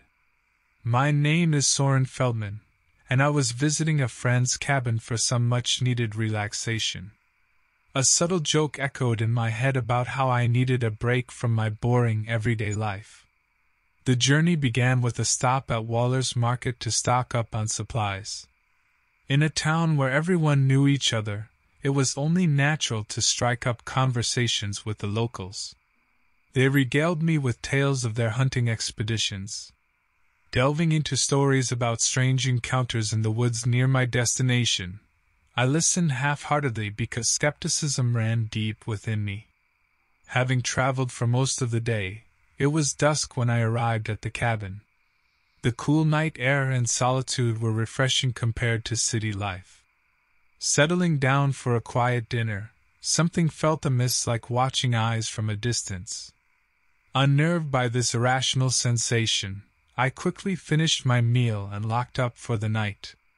Sleep came uneasily that night as my mind raced with half-remembered tales from those local hunters. Each noise seemed heightened due to my heightened state of anxiety. Yet no nightmare could prepare me for what awaited outside when daylight broke. Morning brought an unpleasant discovery. My car tires were shredded beyond repair, rendering any escape attempts futile. Focusing on the situation at hand, I set out on foot towards civilization. Over time, the trek through rugged terrain grew increasingly unbearable as exhaustion seeped in like an uncontrollable force. Finally resting beneath a large oak tree, I pondered my predicament, while absent-mindedly doodling stick figures in the dirt. A snapping twig alerted me to an intruder, but swung around to face something beyond belief. Standing before me was a creature akin to nothing I had ever seen. Its tall, lanky frame supported elongated limbs that could easily reach an unsuspecting victim. Atop its elongated neck perched a deer skull, complete with sharp, jagged antlers. In broad daylight, it was impossible to deny this creature's existence. A primal terror coursed through me as it studied me with hollow eyes. This was no familiar hunter's tale from Waller's Market. This genuine horror stood just a few feet away. Fumbling with my pocket knife as my hands trembled uncontrollably, I scrambled to find an escape route. The creature seemed to be observing with curiosity rather than aggression at the moment. Suddenly and unexpectedly, the creature let out an ear-piercing shriek which only served to heighten the sense of dread. I willed myself to continue on, knife still in hand, my body urging me to flee with every fiber of my being. Heaving under the weight of exhaustion and terror, I ran tirelessly in search for help or refuge. Stumbling upon a narrow path leading to an old shack offered temporary sanctuary from the horrors that pursued me. Yet relief was short-lived as unsettling thoughts swarmed my mind like a growing storm. A muffled cry in the distance further fueled the chaos within me. Was it another unfortunate soul tormented by this fearsome beast? Or perhaps a cruel joke orchestrated by some twisted force? Gathering courage amid countless unanswered questions, I forged on despite encroaching darkness and fatigue gnawing at my resolve like hungry wolves following prey. As I hid in the decrepit shack, I noticed a landline phone on a dusty wooden table. It seemed almost like a miracle, but I couldn't be sure whether it would even work. With the contradicting sensations of hope and dread, I cautiously reached for it and dialed 911. 911, what's your emergency? The operator answered. You need to send help immediately. There is something chasing me, I stammered, unable to describe the monstrosity that pursued me. Please calm down, sir. Can you tell us your location? The operator asked, seemingly unfazed. I'm not exactly sure where I am, but there's a path leading to an old shack. Please hurry. My voice broke as panic rushed through me. We'll trace your call and send help right away. Stay on the line, the operator instructed with urgency in her voice. As moments ticked by, I heard a guttural growl from outside the shack. The creature had found me. In desperation, I pushed a heavy cabinet against the door and prayed it would keep the beast at bay. Crash! The antlered abomination slammed into the door repeatedly, its jagged appendages piercing through the thin wood like knives through paper. Time was running out. The landline slipped from my hands as terror consumed me. However, deep within my being, survival instincts kicked in. I frantically searched for a possible exit or weapon but found nothing substantial, just rusty nails and broken boards strewn across the cold ground. Blood dripped onto the floor as sharp splinters pierced my hands in my desperate search. However, they were nothing compared to what was coming for me. In one final push, the monstrosity broke through the barricade, tearing at anything that obstructed its path with powerful limbs and antlers dripping with droplets of blood. "No! Leave me alone!" I screamed, stumbling back and tripping over a loose board. The sheer terror in my cry seemed to distract the creature just long enough to glance out at the distance. Moments after, sirens wailed in the background like a particularly sweet symphony unveiling itself around me. With one intense, blood-curdling screech, the creature darted away from the shack and into the dark abyss of the woods. And just like that, it was gone. Relieved beyond measure, I sought solace in the arrival of law enforcement, a squad of heavily armed police accompanied by search dogs and several armed officers. I relayed my experience with wide-eyed bewilderment as they took me towards their vehicles for questioning and safety. As we left behind those miles of dense forest devoid of happy memories, and though an investigation prompted by my pleas yielded few clues, the existence of the sinister creature began to haunt nearby townsfolk with sporadic sightings and chilling encounters. But whoever dared cross its path discovered too late that sheer horror was even closer, as a relentless undercurrent shaping our most profound fears. While authorities hunt this terrible beast, hope slips further away as if swallowed by those very same woods hiding their darkest secret. Life may never return to normal with such an abomination lurking just around the bend. For some, my story is whispered as cautionary words that serve as ominous reminders of unknown evils ripped from innocents' lives without warning or reason. For me, I shudder at each howl echoing through the night, knowing that every bush I pass may conceal emboldened fanned limbs poised to strike. And whenever I remember those empty sockets of a gruesome deer skull locked onto me filled with sinister intent, part of me chokes on reality's newfound taste while grappling with unimaginable nightmares devouring reason whole, one antlered monster at a time.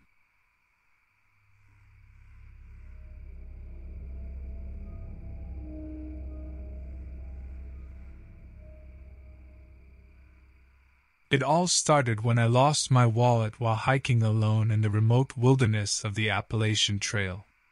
My name is Elias Townsend. Normally, I wouldn't worry about such a minor inconvenience, but my credit cards, cash, and most importantly, my ID were gone. I knew it would be a pain when I returned to civilization, but for now, all I could do was laugh at my carelessness and continue forward. As I pushed through the dense foliage, the sun began to set. The once picturesque scenery began transforming into shadowy figures looming before me. The chirping of birds slowly changed into sinister whispers carried by the soft breeze. Realizing that I didn't want to be stuck in this creepy forest after dark, I quickened my pace. A couple of hours later, I came across an abandoned log cabin, a rare relic within the vast wilderness. The presence of an old structure was unexpected but certainly welcome, as it gave me something to joke about to myself. At least this isn't one of those horror movies where they stumble upon an abandoned cabin in the woods, right? Little did I know that there was more truth to my jest than I could ever have imagined. Inside the cabin, I found traces of makeshift furniture, and a cold fireplace covered in soot. Struggling to keep my eyes open, I decided to build a fire and rest until morning. Not long after falling asleep, though, I was awakened by peculiar scratching sounds coming from outside the cabin walls. At first, it seemed like just another creepy nocturnal visitor trying their luck on a defenseless hiker. That's what you get hiking alone unprepared. Curiosity consumed me as the noise grew louder and closer. Peering through a gap in one of the wood panels, utterly shocked by what faced me tall and grotesque with elongated limbs that seemed impossible under biological laws, its head adorned with sharp antlers, mimicking the shape of a deer skull. As it walked in a twisted, unnatural gait around the cabin, my heartbeat quickened, and I subconsciously held my breath. Surely this was one of those wild hallucinations they warn you about in survival shows? But the nightmare before me was unmistakable. Around the same time that desperation started creeping in, I remembered my smartphone. I could try to call for help. But with no signal and only 10% battery left, what good would it do? Frustration welled up inside me as I had willingly brought myself into this situation with poor planning and now banking on someone else to save me. Waiting for the creature to leave felt like an eternity. When finally there was no sign or sound of it, I cautiously stepped out, armed with a broken branch and dwindling courage. The forest appeared normal again. Perhaps the monster was just a figment of my overactive imagination.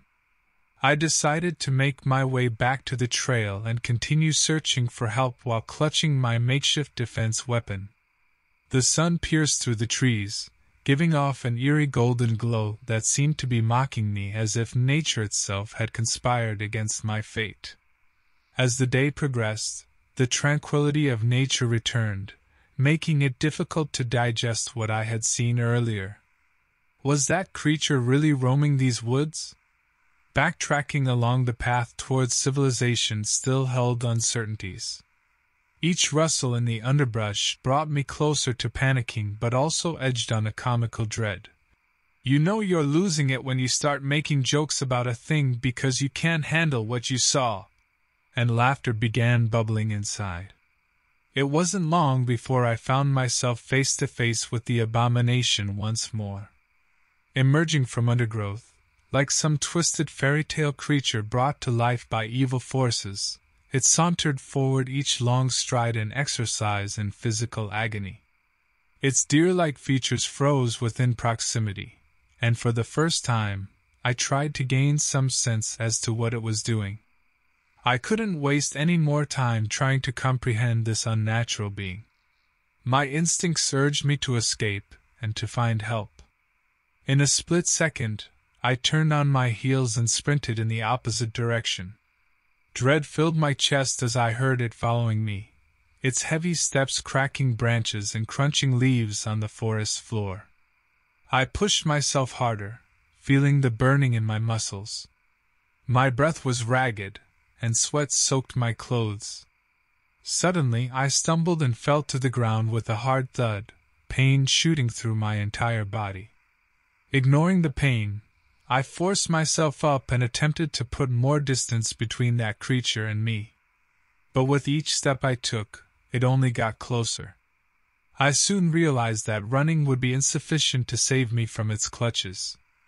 A quick glance around revealed a large tree with thick branches.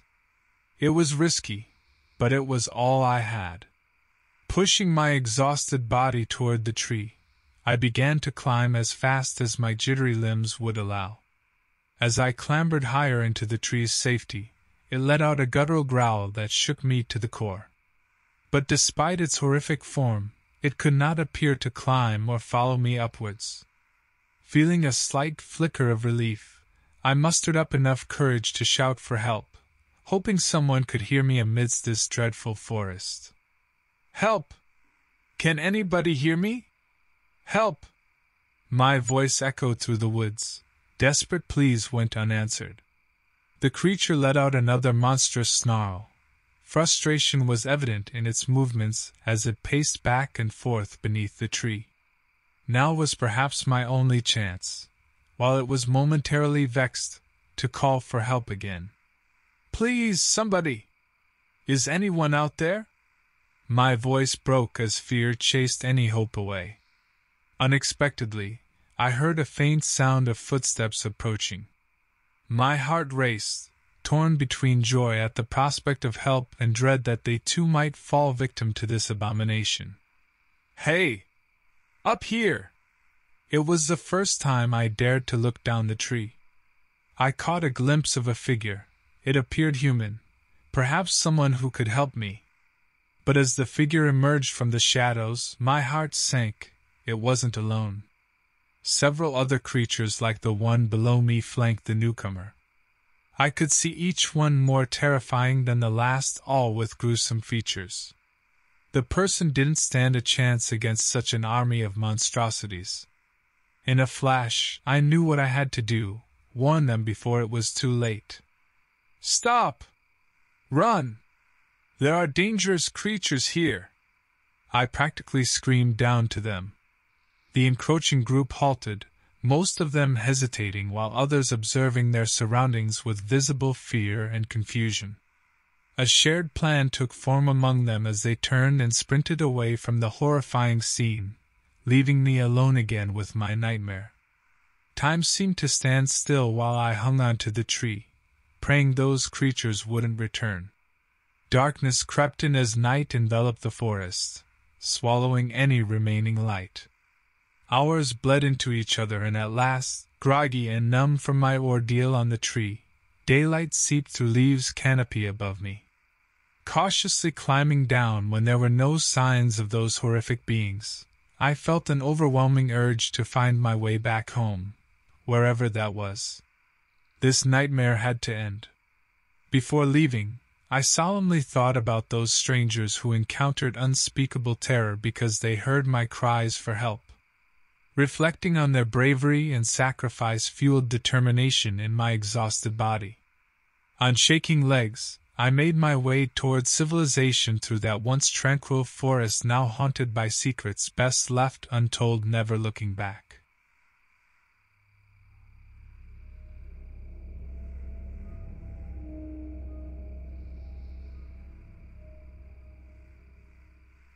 I never thought something like this would happen to me, especially in this quiet little town called Bakersfield. My name's Darius Jennings. I was at the local gas station filling up my car when I overheard two people, Lyle and Eloise, discussing some strange sightings in the woods. Their faces were serious, but I couldn't help but chuckle at the absurdity of it all. "I mean, come on! You're telling me there's some creepy creature stalking our town? What is this, a horror movie?" I asked with a laugh. Lyle remained stoic and replied, "It's no laughing matter, Darius. This thing, whatever it is, has killed livestock and terrorized folks who went near the woods." Intrigued but still skeptical, I decided to investigate the woods myself on the following weekend. Armed with a flashlight and wearing boots for trudging through underbrush, I ventured into the dense forest on what began as a beautiful crisp fall day. As I walked deeper into the woods, the sunlight filtering through the trees diminished until I finally resorted to using my flashlight. Suddenly, I heard a sharp snap that made me freeze in my tracks, brushing off that initial fear with a joke to myself. "Great! Now I'm going to find Bigfoot or something." Trying to shake off my nervousness, I continued cautiously, noting strange markings along tree trunks. They almost resembled claw marks. The further I went along the path, even more bizarre occurrences appeared. Carcasses of different animals found mangled beyond recognition but seemingly not consumed as food. Eventually, feeling uneasy and disoriented by all these odd sights on this rapidly darkening afternoon, I decided it was time to turn back towards the safety of town. As if on cue, an ear-piercing howl echoed through the air, causing me to shiver involuntarily. Telling myself it was just the wildlife in the woods, I picked up my pace. But then I heard rustling in the bushes nearby.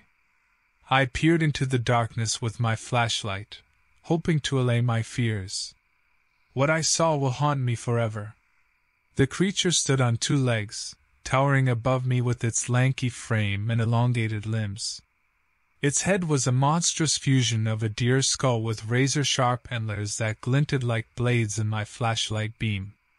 Despite seeing it clear as day, I couldn't accept this nightmarish vision as reality.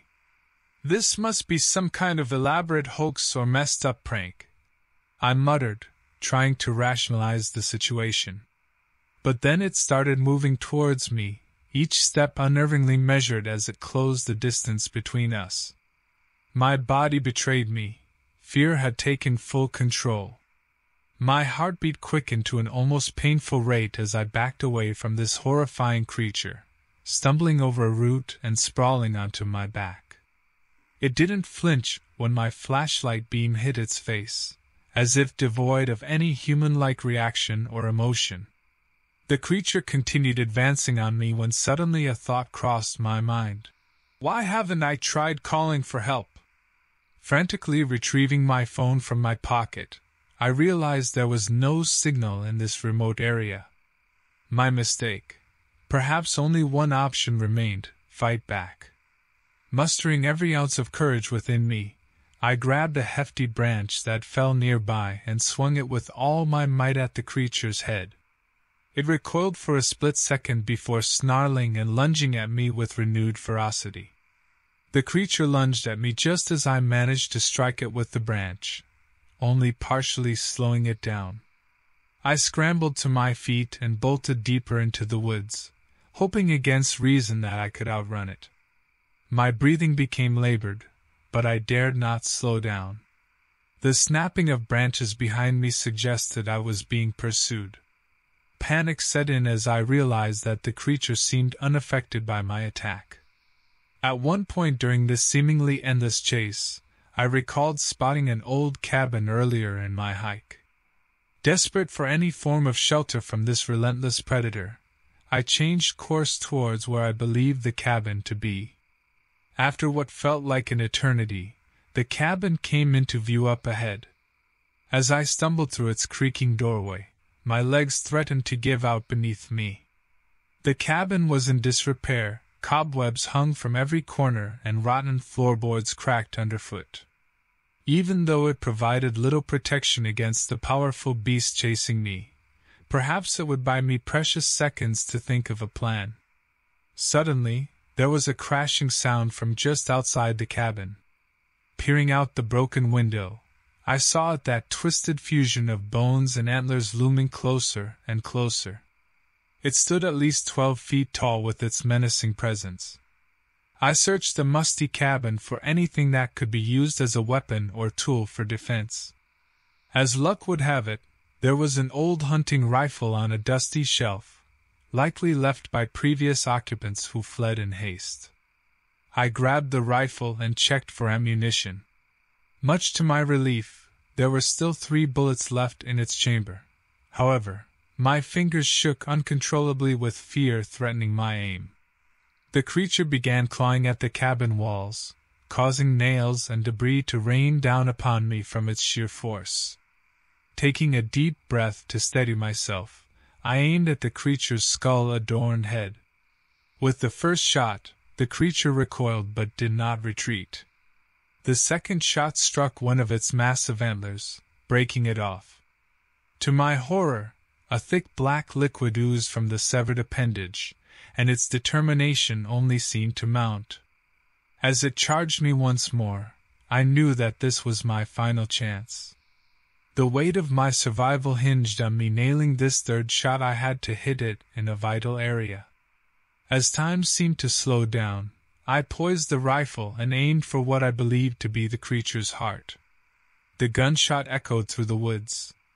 In those agonizing seconds after I fired, I was certain I'd surely missed my mark. However, the creature's momentum became its downfall as it collapsed mere inches from reaching me. My adrenaline levels were still high as I processed what happened, how this monstrosity could possess such strength and ferocity, and what twisted birth had spawned it into existence would remain unanswered for now. I cautiously made my way back out of the forest and towards civilization. No one would believe my encounter with this monstrous beast even if I tried to spin a half-hearted tale. The horrifying events that unfolded would forever haunt me through restless nights and jolts of fear at every shadowy shape that crossed my path. Gazing at the stars in disbelief, only one thing was clear in that moment. No matter how well my friends tried to comfort me in days to come or how many times they insisted we search for answers together, I could never return to those woods again, lest fate seal its deadly deal.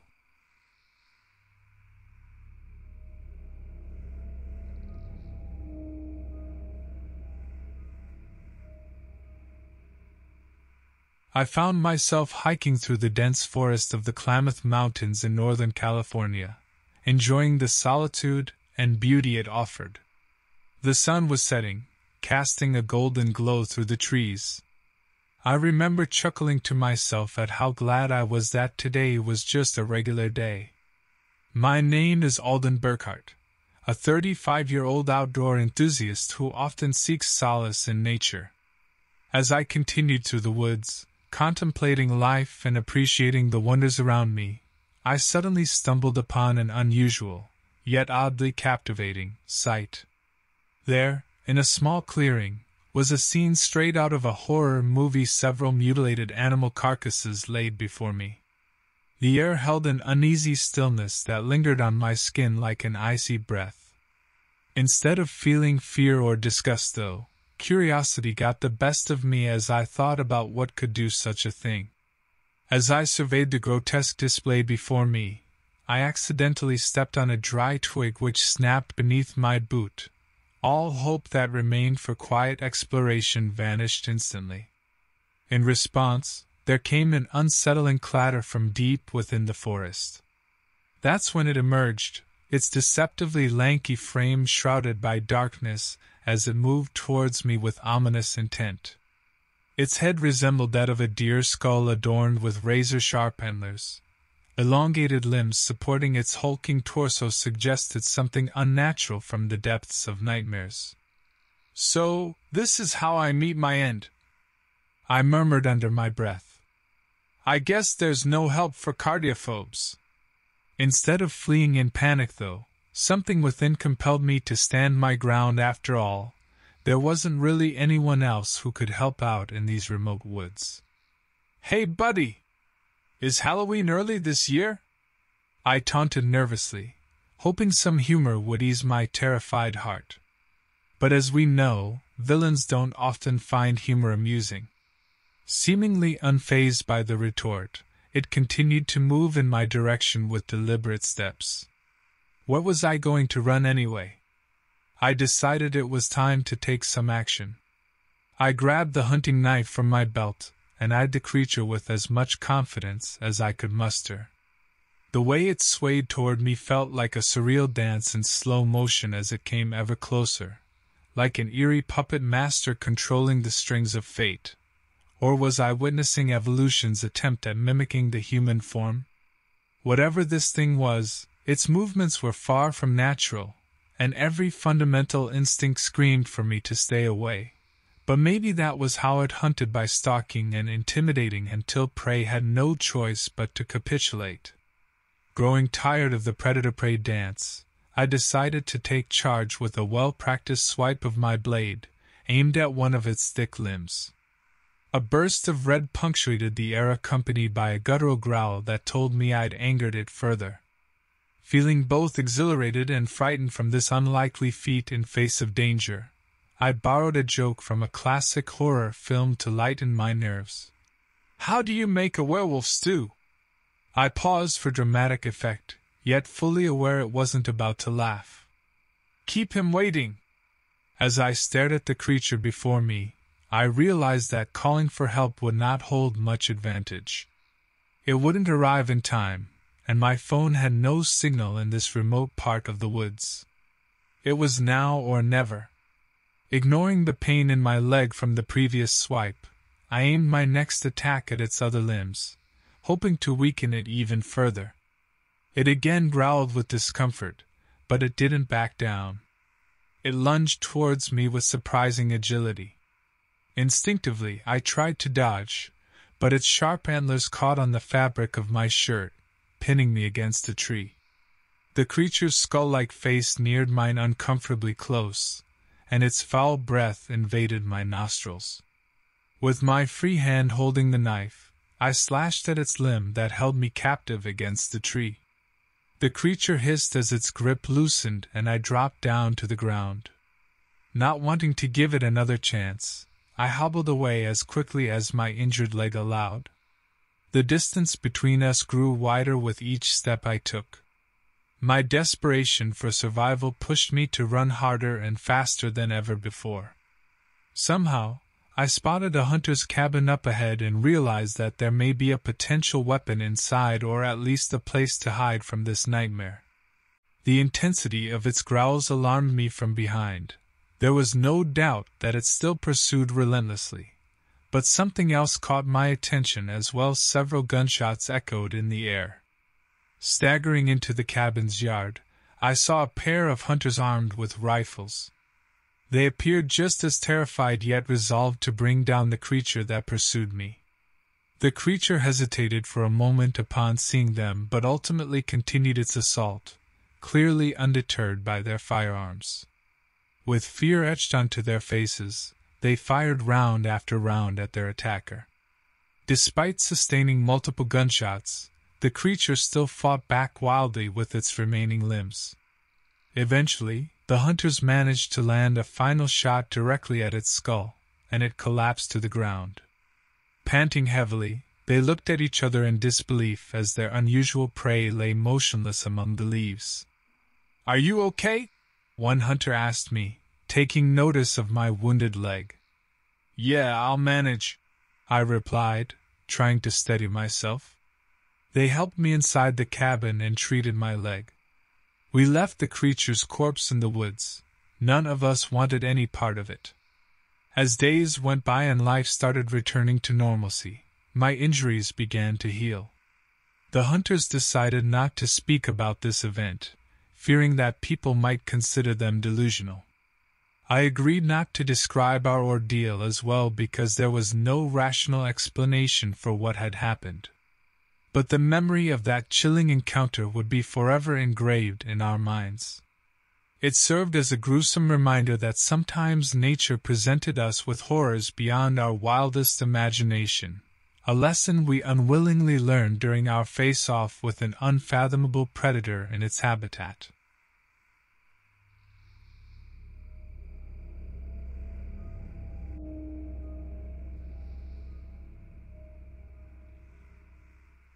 I remember that fateful trip like it was yesterday. I had decided to visit Peterson's Bluff in the U.S., the spot of my childhood memories. The sun was setting after a long day of hiking, and I grew more nostalgic with each step. I'd been cracking jokes all day to ease my nerves, saying things like, "Who put this river here? As a kid, I could have sworn it was 5 minutes away." My laughter echoed through the forest. Having brought a shotgun for protection, I walked confidently towards my destination, a small abandoned mining town hidden amongst the forest. My name is Harlan Brooks, and I'm not someone who gets scared easily, but there was something unsettling about the journey that lay ahead. As dusk arrived, night descended quickly upon me and the forest's ethereal stillness sent shivers down my spine. The darkness encroached upon me like an otherworldly menace, forcing me to question every shadow along the path. I soon stumbled upon an old friend from our childhood days spent exploring this eerie woodland. Bexley Thorne and his sister Leora were huddling together nervously near an abandoned cabin. They were affable as always, but their happy reunion turned somber as they described violent activity in the area. Stories of mutilated animals and unexplained deaths sent my heart racing. The shadows grew darker when we heard faint whispers echoing among the trees. Against our better judgment, we continued along the path, grasping our weapons tightly as an unnerving sense of dread consumed us. It was Bexley who spotted it first. He queried aloud if that shadow had been there just moments ago. I could barely make out its silhouette, tall, lanky frame with elongated limbs branching out in twisted angles. It was difficult to be specific on details because its head looked like a deer or stag skull with sharp antlers arrayed horrifically. It exuded menace, its body contorted and unnatural. Panic overran us, and we dashed back to the cabin, boarded the doors, and called for help. Our phones refused to cooperate as the signal was weak in this remote area. The feeling that something sinister was watching intensified as whispers turned into blood-curdling growls. With guns reloaded and knives sharpened, we looked out through gaps in the boarded windows. Leora spotted it first. The creature was circling the cabin, studying us like prey. It was then she asked the question hanging in all our minds. "Harlan, do you think it's smart enough to unlock doors? They should really consider upgrading to digital security around here." I joked nervously, trying to lighten the dreadful mood. As night progressed, so did our desperation. Our calls for help were still met with resounding silence. Leora's gentle teardrops imprinted themselves in our minds, her fear accentuating names of missing neighbors that resonated deeply within us. As stories turned into evidence before our eyes, I revealed my own gruesome discovery from earlier in the day: a mutilated deer bearing a macabre signature, carved runes that chilled us to the bone. We took turns maintaining watch through gaps in our barricade. The creature appeared more horrific as night extended its reign. Shadows danced over its deer-like skull that seemed almost sentient as sunlight smudged against its antlered silhouette. Bexley gasped when he saw what I assumed was the beast again after some time had passed, but this time, it was not alone. Hunched creatures copped along in grotesque unison behind it, lured by some dark abyssal purpose.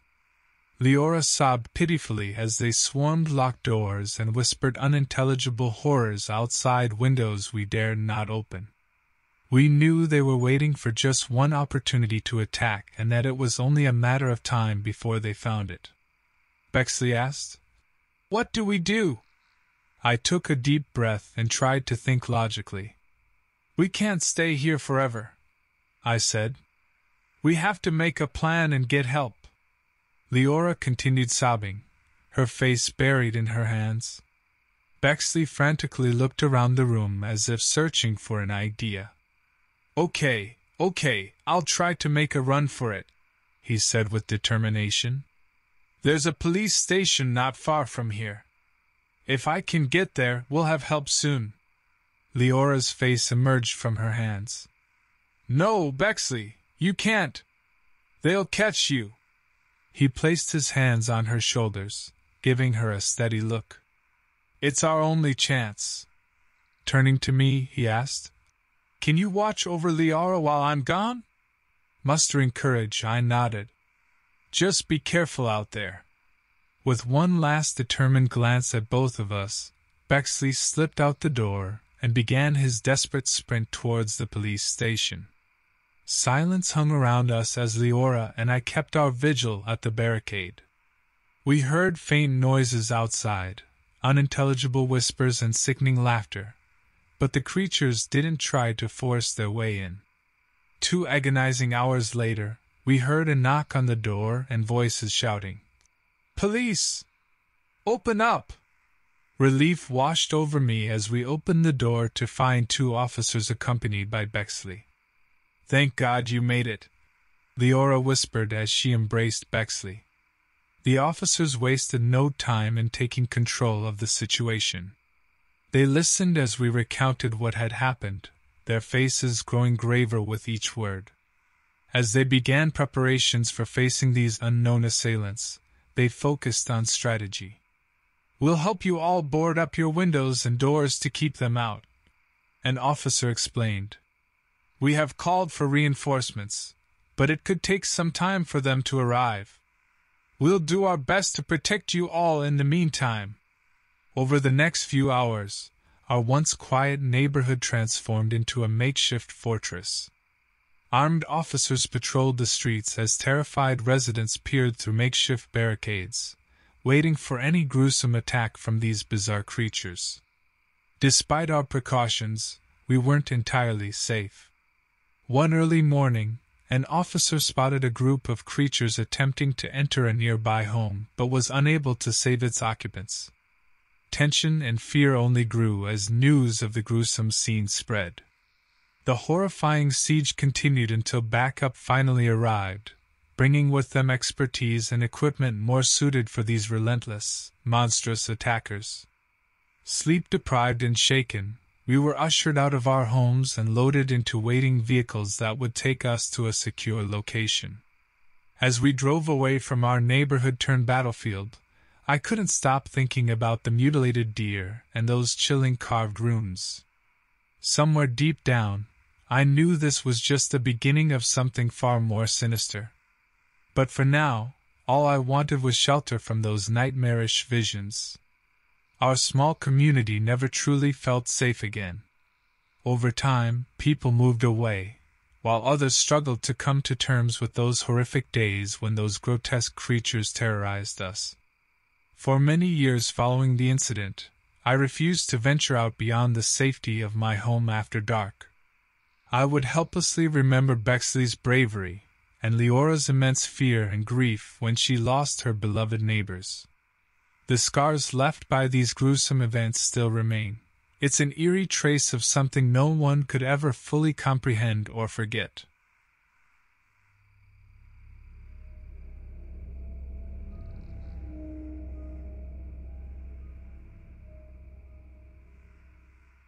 I had just parked my car at the entrance of Edgewood Forest, excited because I had finally been able to get some days off to go hiking all by myself. My name is Aster Curie, and I find that there is no better way to unwind than exploring the great outdoors. While locking my car, I caught a glimpse of another hiker preparing his backpack and adjusting his straps as if he was about to challenge me into a race. "Hey," he called out. "One would think you're the type who'd drink a full cup of coffee and not even offer any to other people on their way up." We both laughed before properly introducing ourselves. While deep in conversation with the other hiker named Thane Rousseau, we started venturing into Edgewood Forest. Admiring the landscape around us and taking in its beauty, we quickly lost track of time. The trees towered high above us, blocking most of the sunlight that attempted to filter through the branches. Insects buzzed around us as birds sang their melodious tunes from hidden perches. As Thane and I trekked further along the trail, we noticed deep claw marks etched into multiple trees surrounding us. Before we could give much thought to the strange markings, we found ourselves near an old abandoned cabin tucked away in a small clearing. Curiosity piqued, we decided to take a closer look. Outside the cabin's entrance lay a gnawed-upon carcass with entrails spread out that neither Thane nor I could easily identify.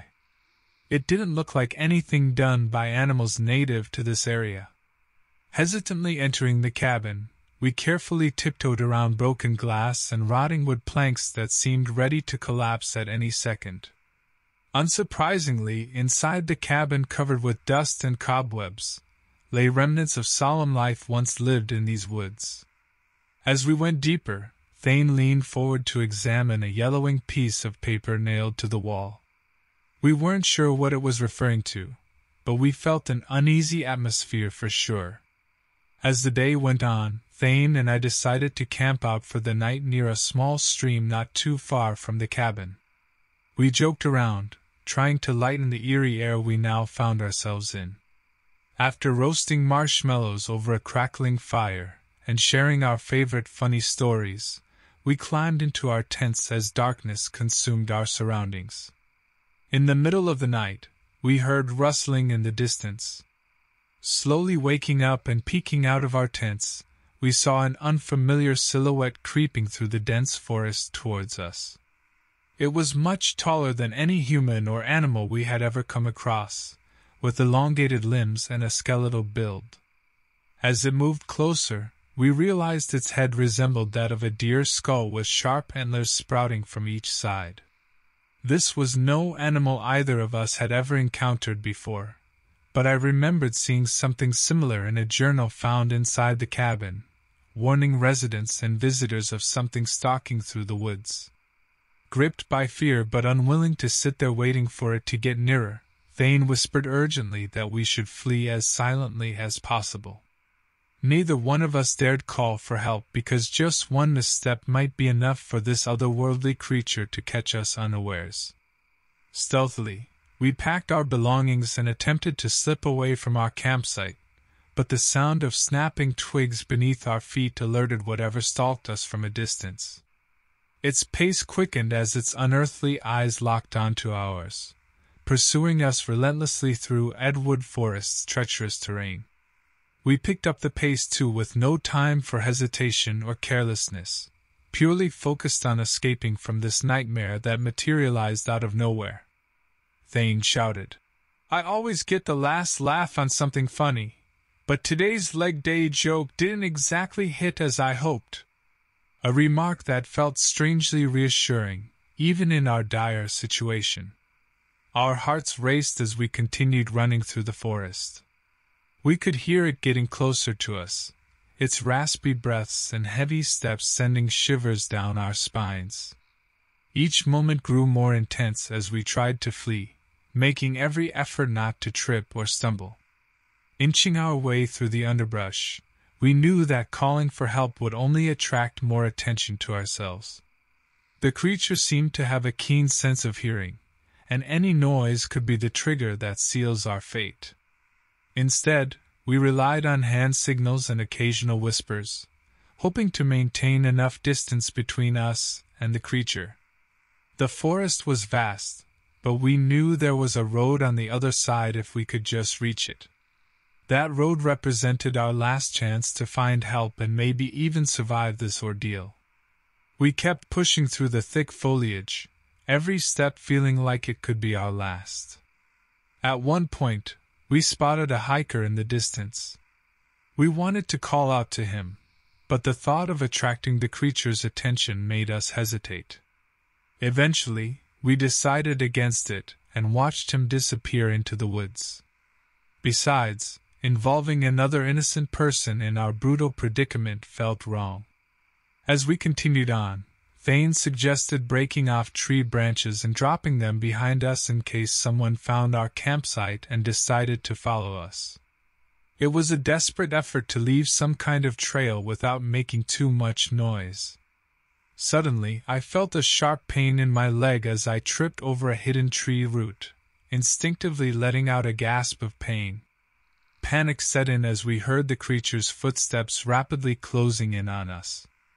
Thane grabbed my arm and helped me up. There was no time for rest or apologies now.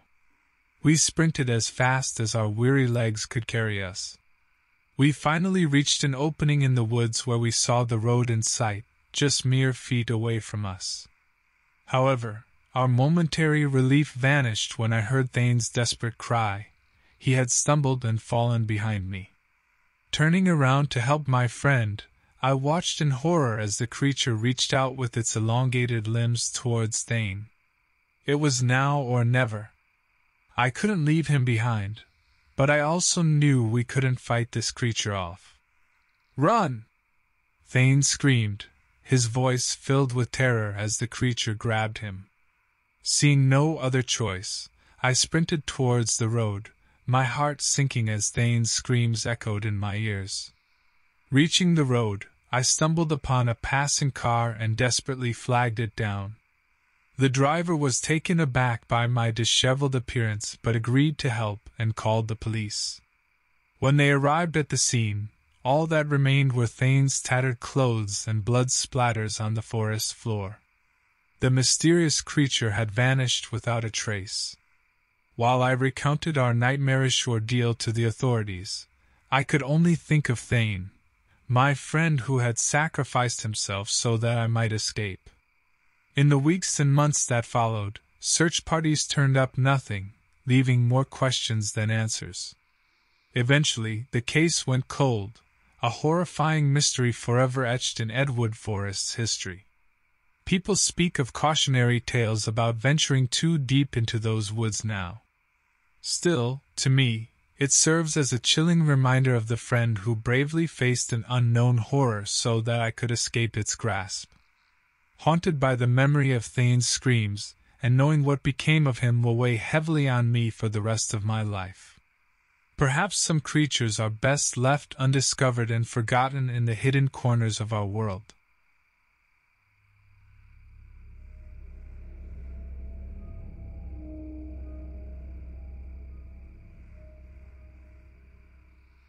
It was around evening when I stepped out of my old Ford truck and gazed upon the abandoned, sprawling grounds of the former Hohenwald Zoo. My name's Baxter Archibald. A dear friend of mine had called me on the radio about a strange creature roaming nearby and requested my assistance. This wasn't unusual for me, being an experienced hunter with an interest in ominous unknown creatures. I couldn't resist taking a look. The decrepit buildings and neglected vegetation loomed over me like dormant monsters ready to awaken at any moment. There was something captivating about this place, but I couldn't quite put my finger on it. Following my keen instincts, I ventured into the zoo's main gate, cautiously exploring what remained of its concrete paths and former glory. The air quickly became colder, sharp wind whipping across my face as I heard distant branches rustling. My every muscle tensed as I approached a crumbling lion exhibit and discovered several mutilated animal carcasses scattered across the floor. It looked like something straight out of a horror movie. Blood pooled around them in grotesque patterns that you'd think would be laughable if not actually happening before your eyes. A voice startled me from behind. A fellow hunter named Jonas Brintworth who decided to tag along after hearing the news of my venture through our community chatter. He had arrived just in time to witness this macabre scene and help me track down whatever caused it. "So," Jonas whispered nervously, "do you think this was done by that creature they were talking about?" Shrugging, I couldn't say for sure. "You know as much as I do right now. But whatever did this couldn't have been normal." Our trepidation increased as tooth-shaped marks carved into wall depressions caught our attention. Something massive with massive antlers had torn its way through this enclosure. We followed the trail only to stumble upon even more carnage. A strong stench of decay forced us to cover our noses as our eyes settled on the mangled remains of other deceased animals, mauled and strewn about their enclosures.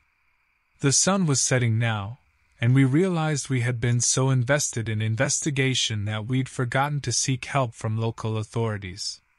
Neither of us had cell reception in this remote corner of the United States, and with each passing moment, I could see Jonas growing anxious. He cracked a joke to lighten the mood. "What do you think, Baxter? Could it be Bigfoot going on a jungle diet?" I chuckled dryly. "Seems unlikely. Whatever this thing is, it's not something I'd laugh about." Gripping our firearms tightly, we pressed on as the zoo seemed to grow exponentially darker with each passing step. My night vision goggles picked up something odd near the giraffe exhibit. A tall, lanky figure paced back and forth behind what remained of a damaged fence. Its elongated limbs ended in razor-sharp claws that grazed the ground with ease. As we crept closer, terror struck my core, holding me captive. The creature turned its deer skull-like head in our direction, deep-set eyes glowing unnaturally from the darkness of its hollow sockets, while its twisted antlers scraped against overgrown trees. Its guttural snarl revealed abnormally large fangs, a contradicting reflection of its herbivore appearance. Cold sweat drenched me as Jonas whispered urgently, "Baxter, let's call for help now. Find some higher ground before it sees us." But there was no time left. With immense speed and agility for such an otherworldly beast, it leaped over the metallic fence and swiftly charged towards us. Jonas managed to fire off several shots before diving into nearby brush, but the creature didn't seem fazed at all. It just kept coming. Without thinking twice, I heaved a cry out for anyone nearby. "Help! We're being attacked!" Around us, the remaining zoo employees scrambled from their duties, seeking safety or perhaps to help us. The beast continued its mad dash towards me and Jonas, unrelenting in its nightmarish pursuit. It was too late. There was no outrunning the creature at this point. Remembering our firearms, I took a deep breath and aimed for its legs. If we could at least slow it down, maybe we could buy enough time for reinforcements to arrive. Jonas fired off shots as well, his hands shaking, but his accuracy on point. Eventually, our efforts seemed to take an effect, with the creature faltering slightly but continuing its advance. A voice called out nearby. "Baxter! Jonas! Hang on! We're coming!" I recognized it as Chris, one of the security guards at the zoo and a close friend of mine. He was sprinting towards us with Janine, the lead zookeeper. Both wielded tranquilizer guns in hand.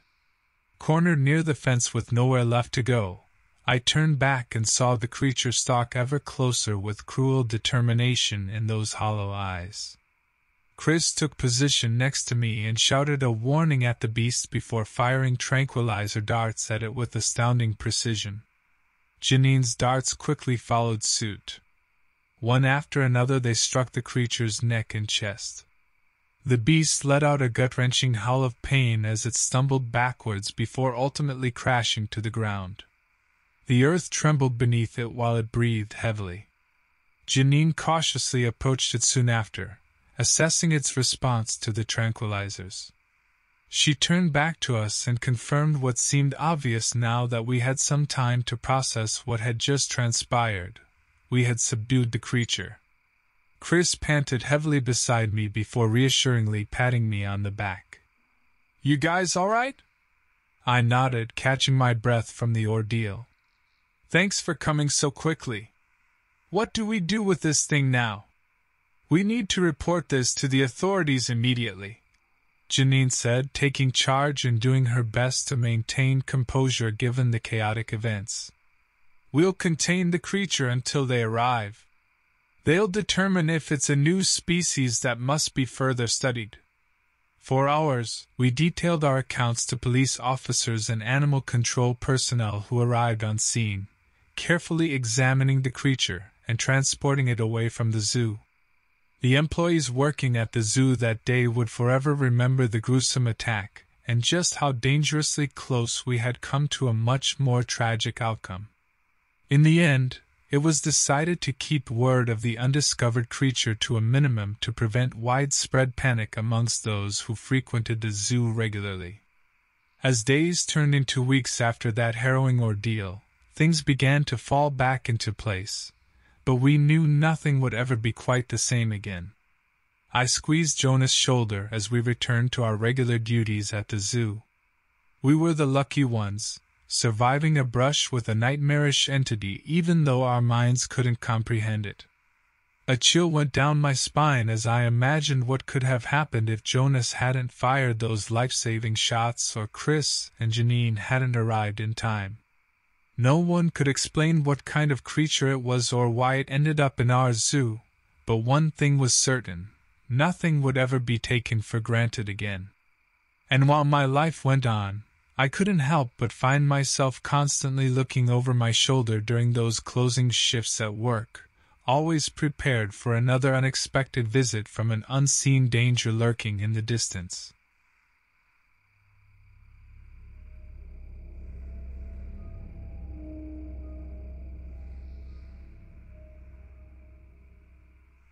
I was sitting at my favorite diner, sipping a cup of coffee, when I overheard the conversation taking place in the booth behind me. "Did you hear about those strange disappearances near the Swift River in New Hampshire?" said one man. "Yeah," replied his companion with a chuckle. "You mean Jasper's so-called monster?" They both laughed and continued the banter. It caught my attention, and I couldn't help but eavesdrop. My name is Jameson Quincy, an avid outdoorsman and lover of all things mysterious. The next morning, after doing some research and packing my gear, I found myself driving to the remote location where these strange events were supposedly happening. Arriving at the campground, I set up camp for the following night and proceeded to ask around about this mysterious creature people spoke of. The consensus was that the tall, lanky figure had elongated limbs, appearing almost skeletal in nature. Its head resembled a deer or stag skull with sharp antlers, an unsettling sight for sure. Why don't these people just call for help? I thought to myself. Then it dawned on me that in this isolated part of New Hampshire, cell reception was practically non-existent. It seemed likely that those who ventured out here wanted to escape from the world and its problems, not broadcast them. As I hiked along the picturesque trails that wound through the dense forest beside the swift river, I couldn't shake off the feeling of being watched. The hair on my neck stood up as the words of warning from various campers echoed in my mind. Watch out for Jasper's nightmare. At dusk, as I started a crackling fire at my campsite, a fellow camper named Laura Branwell approached me hesitantly. Hey there, she said with a nervous smile. You must be Jameson. People talked about you today. Be on your guard, all right? I smiled and responded. Sure thing, Laura. You know, sometimes I wonder what a bear would say if he could talk. Am I a villain in someone else's story? She chuckled and then walked back to her camp. Later that night, unable to sleep and with the nagging feeling of being watched still lingering, I ventured out along the trails with my flashlight and handgun. Half-jokingly, I considered it was time to meet this nightmare creature head-on. My steps became more cautious as the trail grew narrower, surrounded by thick foliage. Suddenly, I heard a faint rustling behind me. Whirling around, I saw in horror the skeletal creature from their descriptions, tall and lanky with elongated limbs adorned with sharp antlers upon its deer-like skull. It lunged towards me with unnatural speed. In response, I fired multiple shots at the creature, but they seemed to have no effect as it advanced closer. It stared at me with its hollow eye sockets before suddenly disappearing into the shadows without caution, but not before scratching my arm deeply. Dazed and bleeding from my wounds, I stumbled back into camp. Laura immediately saw that something was wrong and rushed over to help me apply pressure on the gash and tend to my injury. As she worked on my arm, other campers gathered around us whispering about this frightening brush with Jasper's nightmare. I knew that leaving wasn't an option. Something had to be done about this deadly creature stalking the remote woods near the swift river. Desperately cautioning each other never to leave our sight alone until daylight, we began planning ways to find answers about its origin and intent. Not just for our own safety but for those who might venture here unaware of the gruesome threat lurking amidst the beauty surrounding them. As night turned into day and each passing moment filled us with dread, Laura and I encouraged one another by sharing amusing stories and thoughts, despite our precarious situation.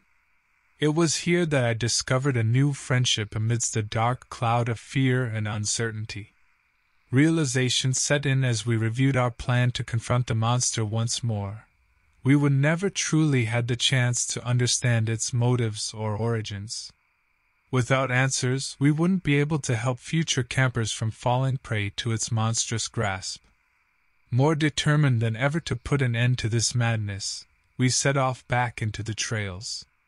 As Laura and I ventured deeper into the woods, the fear of another attack by the unknown creature grew stronger. Yet we were determined to find a way to stop this threat. We continued our journey through the densely wooded area near the swift river, with only one goal: to put an end to the nightmare that haunted us and other campers in these once peaceful lands. The campers we left behind remained on edge, constantly listening for any signs of danger lurking nearby. Some brave souls even joined forces to patrol the campsite perimeter, keeping watch for any unwelcome intruders. Unfortunately, no matter how hard they tried to stay safe, there was no guarantee the sinister being wouldn't strike again. With each step, Laura and I grew more tired and wary. Our heads throbbed from fatigue and tension, but we pushed forward. We knew we needed to find some clue or evidence about the creature to solve this deadly mystery. When daylight finally broke, our weary bodies had carried us quite a distance from camp, much deeper into the wilderness than either of us had ever ventured before. Despite our heavy limbs and a lingering sense of dread hanging over us like a thick fog, we trudged onward.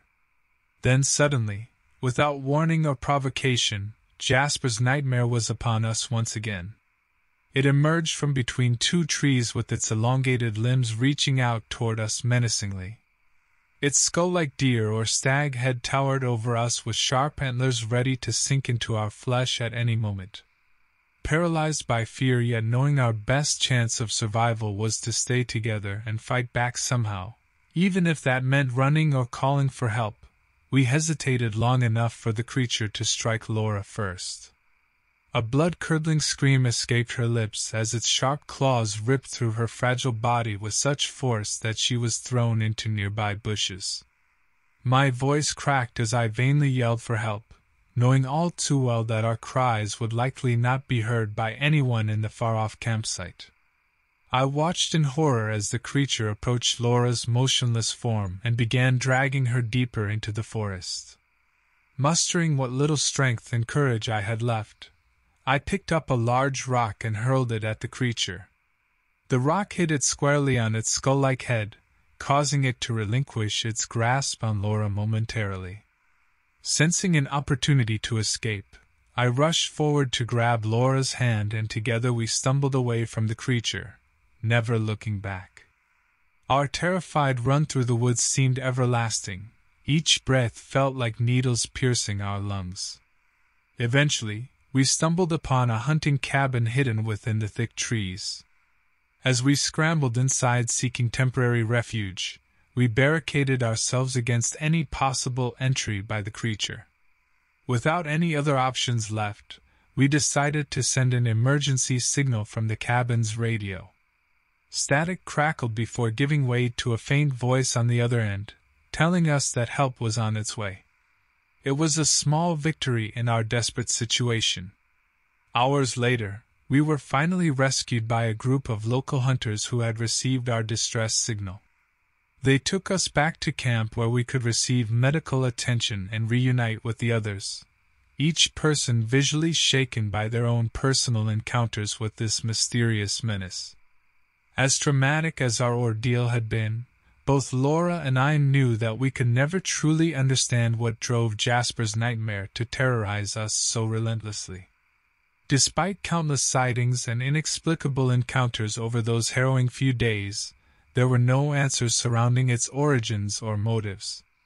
In the end, though we had narrowly escaped death, the somber screams and desperate cries of fellow campers would forever be etched into our memories as a chilling reminder of our close encounter with the monstrous creature that haunted us all. With heavy hearts, we left behind the woods knowing this area would now forever be plagued by darkness. Although Jasper's nightmare had eluded us, the remnants of our brushes with death and the emotional scars left behind would serve as lasting testament to the horrors that we endured.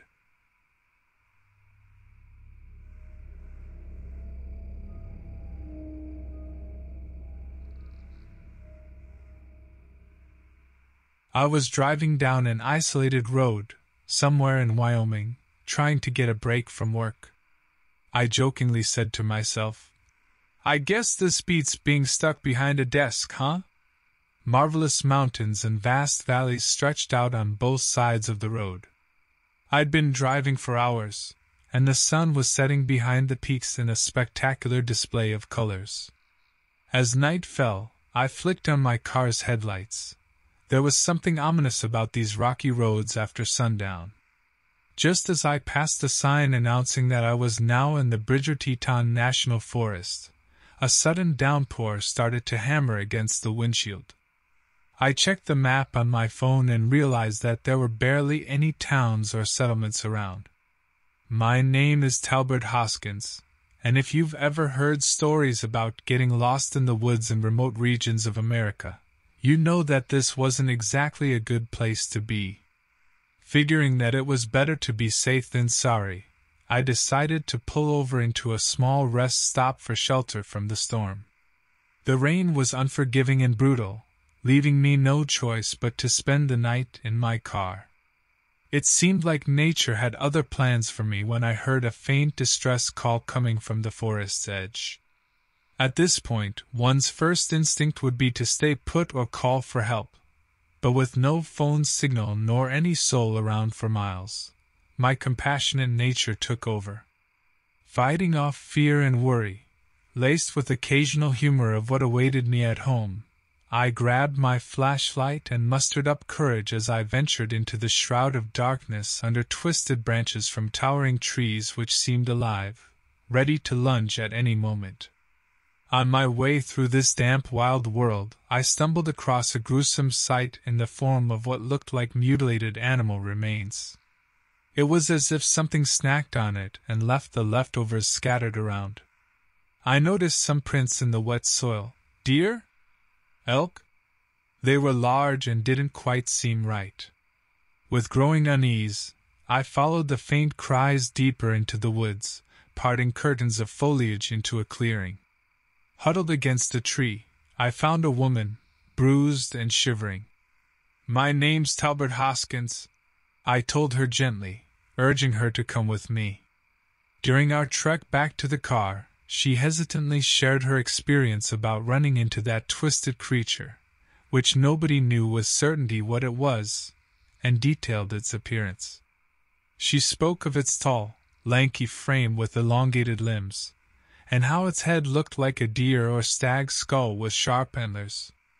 As we approached the car, I heard branches snap somewhere behind us. Now alert, I prepared myself mentally for an unexpected showdown. Pulling out my gun from the back seat, I reassured the injured woman that we would be safe. Suddenly, like a manifestation of pure dread, it appeared in our erratic flashlight beam. That grotesque, antlered being stood not far from where we now huddled inside my car. Without time to pause for disbelief or ponder its origin, I aimed at it but never got a shot off as its menacing gaze bore down upon us with terrifying authority.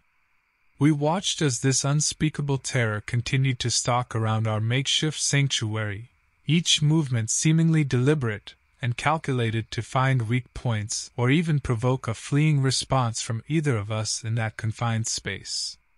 Time seemed to hang suspended in an endless loop. We eventually lost sight of our pursuer. This was not relief in itself. No triumph came easy facing that faceless abomination, but rather a leap into unknown territory where caution had to be constantly negotiated against palpable fear coursing through every nerve fiber. Amidst it all, I whispered reassuring words to the traumatized woman while remaining laser-focused on our ever-narrowing options. Ever more desperate for help, I picked up my phone and tried dialing for assistance. My fingers trembled as I punched in the numbers, heart pounding in my ears as though it would burst out of my chest any moment.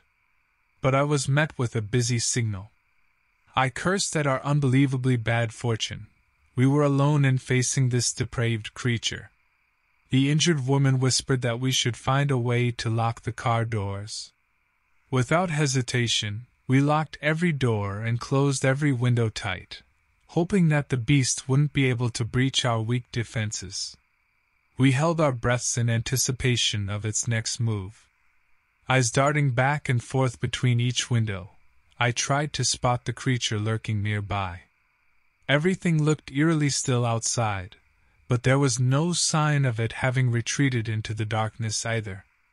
The quiet moments that followed were nerve-wracking, a haphazard tension punctuated only by the occasional grunt or rustle from within the car.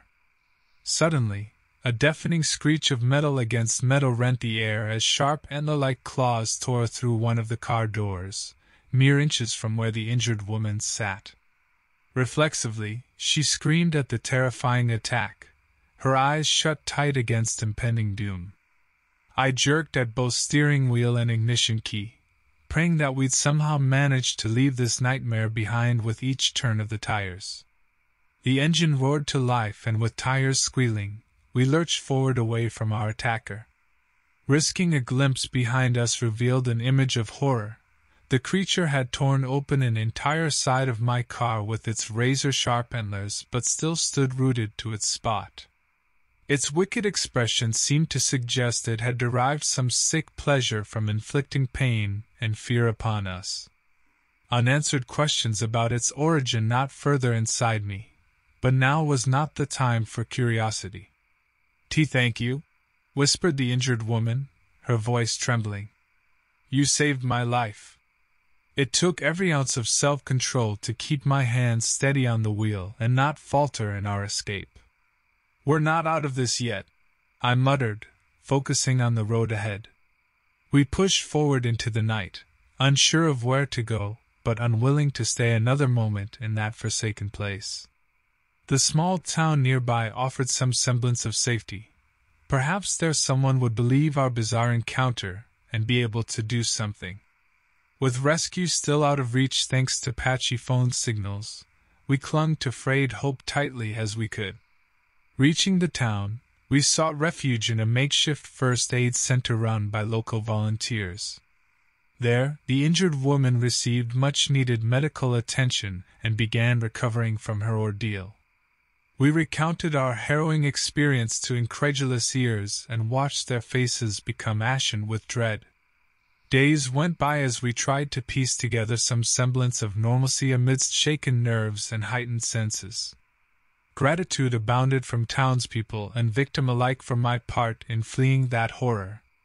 But I couldn't shake the suspicion that despite our momentary escape, that creature might still be out there, waiting for its next prey while lurking just beyond human sight. In time, some townsfolk came forward with new information. A man who had witnessed similar horrific creatures in the past but chose silence over ridicule. Shared experiences gradually built a solidarity stronger than fear, and although no answers ever surfaced for the creature's existence or origin, its victims found solace knowing they were not alone.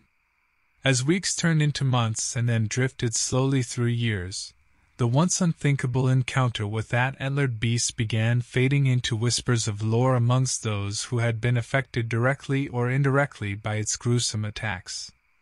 Tales of survival earned weight among locals, steadfastly refusing to fade into obscurity like some mere campfire story.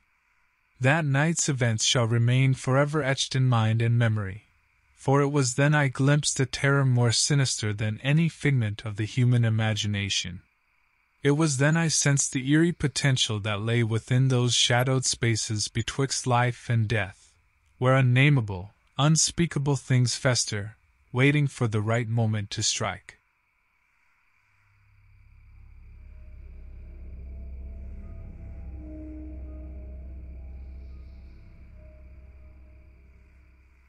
It all started when Frank Kilmer invited me to his secluded cabin in the woods of Big Bear, California. "I found something you just have to see," he said, and that was all it took to pique my curiosity. So there I was, guiding my rental car along the winding mountain roads. "Frank Kilmer," I muttered to myself. It had been years since we last spoke, and I was curious about what he found so important that it warranted an impromptu trip. When I arrived, Frank immediately led me to a concealed cave near his cabin. As we reached it, I felt a chill run down my spine even though the sun bore down heavily upon us both. "You'll never guess what I unearthed here," Frank said, a sparkle in his eyes. His excitement was contagious as we crouched to enter the cave's narrow entrance. Inside, after turning on our flashlights, I stared at the strange markings etched into the stone walls. They formed a rather bizarre pattern which appeared to be ancient and possibly even tribal. "So, is this why you called me up here?" I asked Frank. He grinned back at me. "Nope. What I wanted you to see is this." He pointed toward an odd-looking metallic object half buried in the dirt. "What is that?" I asked as we both studied it closely. "No idea," Frank replied nonchalantly as he carefully dug around it with his pocket knife.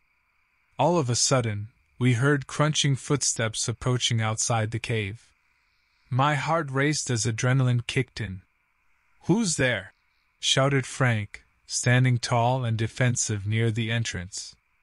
The footsteps halted for a moment, but then resumed coming closer. That was when we saw an abomination of a creature with elongated limbs and bone-like antlers sprouting from its deer skull. It gazed at us with lifeless, hollow eyes and an unmistakable hunger. "Good God!" I whispered, grabbing a sizable rock as a makeshift weapon. Frank took a step back, positioning himself next to me. "What do you think that is?" "Don't know," he replied, his voice shaking. "But we must defend ourselves." The creature's unnervingly long limbs slowly moved it forward into the cave. Frantically, I racked my brain for some kind of battle strategy but struggled to come up with one as the seconds ticked down and the grotesque creature crept closer, filling the dim cavern with the stench of decay. "Can we call for help?" I asked just above a whisper. "No signal out here," he replied with resignation. I prepared myself for the inevitable attack. Just as we readied our makeshift weapons, Frank glanced over at me and forced out a chuckle. "I always wanted to ask, did you hear about the claustrophobic astronaut?" he inquired, attempting to inject some humor into the dire situation. "No," I replied with a weak smile, my hands gripping onto the sharp-edged rock even tighter. "He just needed a little more space," Frank muttered. His attempt at levity was certainly appreciated, but our focus quickly returned to the incoming threat. The monstrous creature advanced further into the cave, saliva dripping from its exposed jawbone. We mirrored its movements, slowly circling around it while keeping our distance. Its hunting tactics were unsettlingly smart, but its apparent intelligence made it all the more terrifying. As the creature closed in on us, Frank and I continued to circle it. It didn't seem to have a weak spot, at least not one that we could identify. My heart pounded in my chest, and my sweaty palms made it difficult to keep a firm grip on the rock. "Frank! The ceiling!" I shouted, pointing to the loose rocks above the creature. He gave me a nod of understanding. We both hurled our makeshift weapons at the weak-looking section of the rocky ceiling above the creature, hoping to weaken it enough to trigger a minor cave-in. Some of the debris struck the creature, and its elongated limbs flailed, trying to regain balance. But it wasn't enough. Instead of collapsing, more rocks merely dislodged from the ceiling and landed around it. Our failed attempt only seemed to anger the creature more. It lunged at Frank with its terrifying jawbone and sharp antlers, catching him off guard. The impact threw him against the cave wall with a sickening crunch. "Frank!" I screamed in horror as he fell limp at my feet. The creature let out a guttural sound in satisfaction before turning its attention back towards me. Desperate and cornered, I ran deeper into the cave, hoping that maybe something would present itself as salvation. As luck would have it, or perhaps out of sheer desperation, I spotted narrow cracks in a section of the cave wall ahead. I squeezed myself into one of them, praying that a human wouldn't fit. The creature snarled upon seeing me slip into hiding and lunged toward me once more. Surprisingly, in its haste and determination to reach me, its powerful limbs collided head-on with the cave wall instead. There was a loud crash and an ear-splitting shriek from our pursuer. Stunned and injured from impact, it writhed in pain, limbs convulsing on the rocky ground. Now was my chance.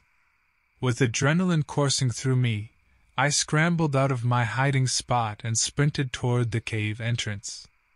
I knew that I couldn't defeat this monstrous creature single-handedly, but I hoped to make it back to town and rally others for help. As I stumbled out, gasping for breath, the creature's agonized scream echoed through the cave behind me. It may have lost its prey for now, but knowing such an abomination existed in our world filled me with dread. We needed to be prepared, for we faced something beyond our understanding. Finding the strength from deep within, I ran towards the town, tearing through branches and over rocky terrain. Had Frank not tried to lighten the mood earlier, he would still be alive. How many more lives would be lost? That horrific thought urged me to press on. The townspeople seemed shocked and frightened by my appearance and frantic explanations of what had happened in the cave. Nevertheless, they gathered themselves and headed out to rescue Frank if he was still alive, or at least recover his body. Hours later, we stood somberly around Frank's grave as the last shovel of dirt fell onto his casket. It was a grim reminder that his wit and bravery had been snuffed out by something we had never seen before. How would we live knowing this terror haunted our land? No one knew what the next steps were, or if there was any way to vanquish such malevolence. For now, we banded together and placed every bit of our hope in finding a way to protect ourselves from that sinister creature, to escape or ultimately stop it from hurting anyone else ever again. In memory of Frank's courageous spirit, we pressed forward into an uncertain future haunted by long limbs and exposed jawbones within dark caves, an image that would haunt us indefinitely.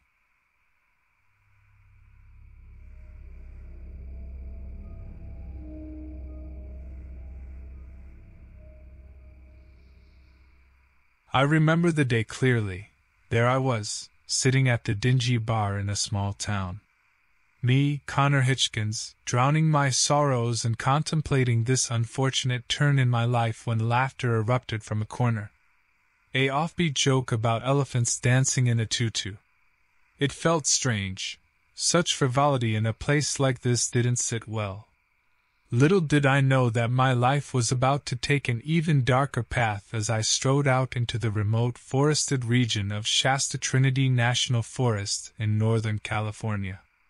Despite how tranquil it appeared on the surface, I had no clue what dangers lurked just beyond the shadows. As I wandered along the narrow trail, laden with dense foliage on both sides, two strangers emerged from behind me. Alan Weston and Rita Wexler introduced themselves and explained they were researching a mysterious creature often seen by hikers in the area. Intrigued by their story, we all decided to join forces and investigate further as a team. As our search took us deeper into the woods, far from civilization, we ventured farther away from our initial safety zone until ultimately losing track of time completely. The sky darkened rapidly above us before we knew it, night swiftly swallowing up any remnants of daylight left. Shadows seemed to extend unnaturally, coiling around us like willing partners in a macabre dance. In the midst of our growing unease, there came an eerie growl echoing through the trees, something none of us had heard before, sending icy shivers down our spines. Carefully scanning our surroundings didn't reveal any source for the sound. It seemed to evaporate into thin air just as quickly as it had permeated our quiet exploration. Rita whispered a joke to me under her breath. "Why did the ghosts go bar hopping?" "To get some booze." It wasn't very funny, but we laughed uneasily to cope with the growing fear. The little chuckle shattered the silence. Everything seemed off. Our nerves frazzled, we decided we should set up camp for the night. Huddled around a small fire, we set out our few belongings and prepared to settle down, hoping that rest would help to clear our minds. Before sleep could claim any of us, something happened that would sear itself into my memory forever. A creature entered our campsite, bathed in moonlight. A tall, lanky figure with elongated limbs stood at the edge of the clearing where we had set up our meager refuge. Its head resembled a deer or stag skull, complete with sharp antlers protruding defiantly from its crown. It stared unblinkingly at us with its hollow eyes, as if appraising our group for some sinister motive of its own. I remember thinking it was almost like looking at a grotesque fusion of man and beast, something unnatural and terrifying in equal measure. As we stared back at this horrifying entity in stunned silence, it began to circle around us slowly, each step causing a distinct crunch on the forest floor. Its movement seemed calculated and deliberate, like the stalk of a predator confidently closing in on its prey, except for a subtle twitch or spasm occasionally disturbing its otherwise smooth motion. Transfixed by the sheer horror unfolding before me, I struggled to take my eyes off this haunting creature as it inspected our campsite. Suddenly, Alan took out his gun from his shoulder holster, his hands trembling intensely as he pointed the barrel in the direction of the approaching menace. "Get away from us!" he stammered, his voice cracking under immense emotional strain. In response to Alan's threats, the creature emitted a guttural growl more menacing than anything we had ever heard before. It moved menacingly towards him, hands extended, as its long claws glinted wickedly in the faint light provided by our fire. The sight was so chilling it felt like ice was coursing through my veins as I watched, frozen in panic.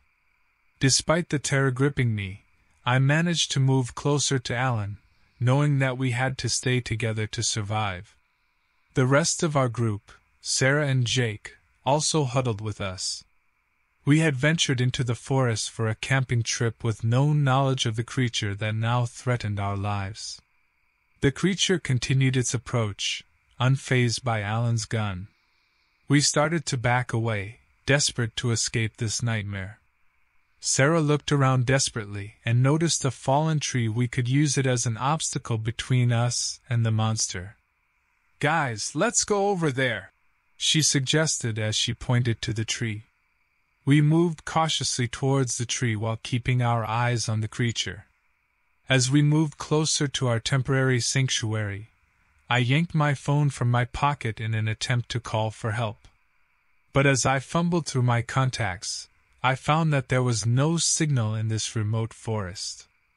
All hope seemed lost.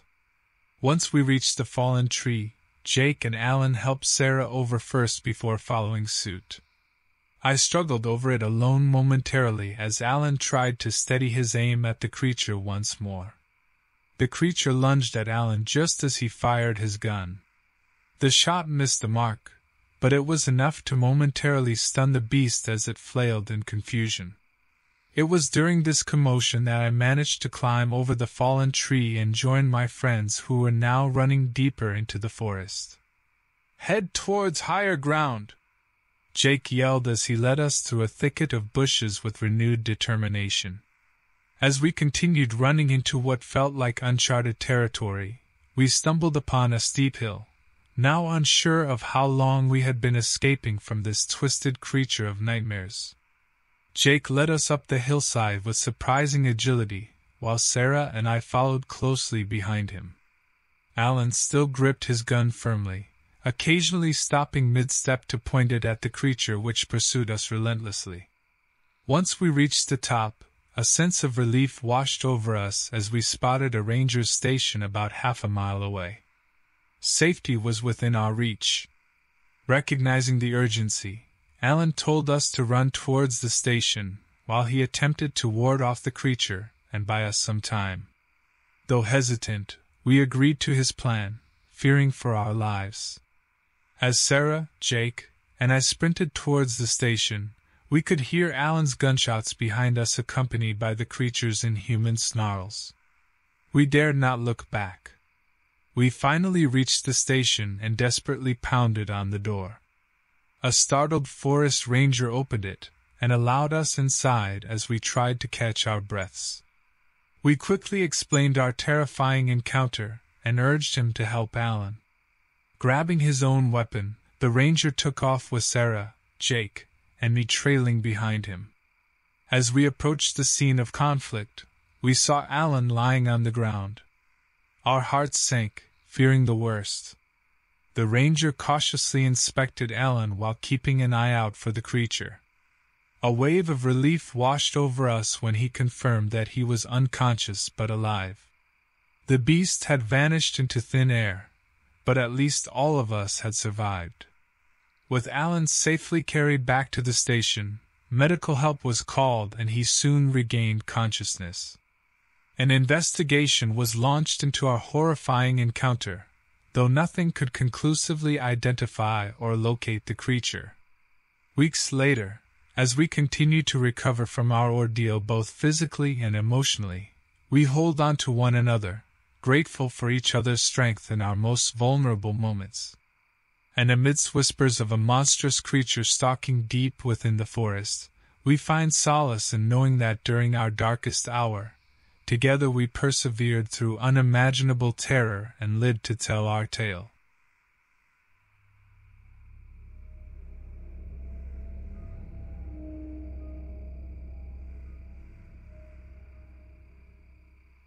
I was standing at the edge of Arthur's Woods, a couple of miles away from the small town of Benningburg, wondering whether to take the shortcut to the other side. It was my first visit to this part of the country, and I detested getting lost, but my buddy Jacqueline had reassured me several times that taking this path through the forest would save me at least an hour. The woods stretched vast and unmoving before me, their spindly trees like twisted fingers reaching for the sky. I sighed, adjusted my backpack and stepped into the tree line. As I proceeded deeper into Arthur's Woods, a suffocating silence enveloped me, a heavy blanket smothering every rustle of leaves underfoot. I kept my gaze on the forest floor, watching for any snakes. I had heard about those rattlesnakes lurking in these parts. The tall trees seemed even more menacing now that they surrounded me, half dead and leafless from the recent fires that had swept through the area. As dusk approached, their shadowy forms cast long ghostly figures on the ground that raised goosebumps on my arms. "What was Jacqueline thinking?" I muttered under my breath while trudging onward. "This place gives me the creeps." Laughter from past memories drifted through my head, breaking up tense thoughts. Jacqueline always describing odd people in town as resembling sunburned turtles when she'd visit in college. Suddenly I stumbled on something soft and squishy. Revulsion gut-punched me as I looked down at a deer carcass struggles to maintain its structure. Yet no predator bites were evident. In fact, it seemed more mangled. I moved backward anxiously and glanced around nervously. That's when I noticed it, an eerie figure looming in between two trees off to my left. A thin creature with ungodly long limbs, and what seemed to be a deer skull face topped with jagged antlers stood motionless, staring at me. A shiver ran down my spine, and my breath caught in my throat. The creature's elongated arms ended in clawed hands, and its gaze felt penetrating yet void. It was as if I were looking into an abyss. I wanted to call out for help, but I knew it would be futile. Nobody else could hear me out there.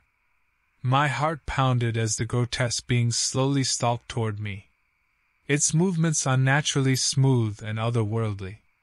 With each step it took, I knew I had to make a decision before it reached me, fight or flee. Quickly calculating my options, I pulled out the revolver from the waistband of my jeans. While seeing a firearm may not necessarily deter an animalistic monster like this one, I'd always believed in the old adage, better prepared than dead. I aimed the muzzle at the creature's skull-like head and fired 2 rapid shots.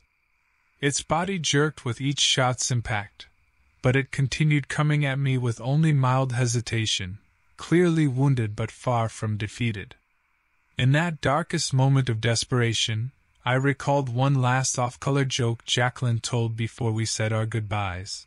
The difference between monsters under your bed and dirty socks? Both make you feel uneasy until you deal with them head-on. I didn't know whether or not this creature was capable of understanding humor. However, death himself seemed a more viable option than giving up without trying everything within my capacity. Taking deep breaths against every instinct screaming at me to run, I decided to stand my ground, despite my fear pulsating with each beat of adrenaline coursing through my veins. I stood my ground, watching as the creature continued to approach, unfazed by the bullets lodged in its skull-like head.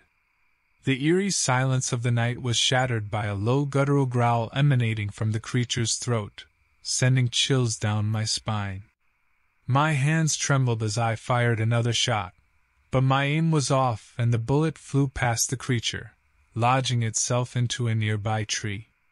The creature let out an almost mocking snort and quickened its pace. The options I previously considered felt like distant memories. Terror had hijacked every rational thought. Glancing around frantically for anything that might serve as a weapon or tool for escape, my eyes fell upon a fallen tree branch. It wasn't much but felt slightly reassuring in my grip as I prepared to use it as a last-ditch effort. The creature, now mere feet away, lunged at me with its sharp antlers aimed directly at my chest. With all my might I swung the tree branch at one of its elongated limbs and managed to land a blow. To my surprise, the wood connected with a crunching force that knocked the monster off balance momentarily. I took this unexpected opportunity to flee. Adrenaline pumped through me as I stumbled through the overgrown foliage, hoping against hope that the separation between us would be enough to deter it. The creature, however, was relentless in its pursuit. I could hear its labored breathing growing closer behind me as I pushed myself harder through thicket and darkness. My heart pounded in my ears. Each gasp for air left me feeling more exhausted than before. Finally breaking free from the dense underbrush and stumbling into an open field where moonlight illuminated shapes ahead. A flicker of hope sparked within me at recognizing parked cars. I had reached civilization. As quickly as possible, considering my fatigue and fear-driven state, I pulled out my phone and dialed 911. The operator picked up, and I explained the situation between panting breaths. A wild animal was chasing me and I needed help immediately. Police sirens soon filled the air, a signal of salvation. As I waited, heart pounding against my ribs, the beast emerged from the tree-line with contempt in its empty eye sockets. Just then, blue and red lights flashed into view, causing the creature to hesitate for a fraction of a second. In that moment of uncertainty, I made a split-second decision. Mustering all the strength left within me, I charged at the creature, wielding the remnants of my tree branch like a spear. Caught off guard by this sudden reversal in roles, it lacked time to adequately react. The splintered wood in my hands connected with the creature's head and pierced through an open wound left by one of my earlier shots. The force sent both myself and the monster tumbling to the ground. Suddenly, police officers poured into the field, guns drawn and aiming at both me and the creature. Responding officers managed to restrain it quickly given its weakened condition as they assessed us both cautiously.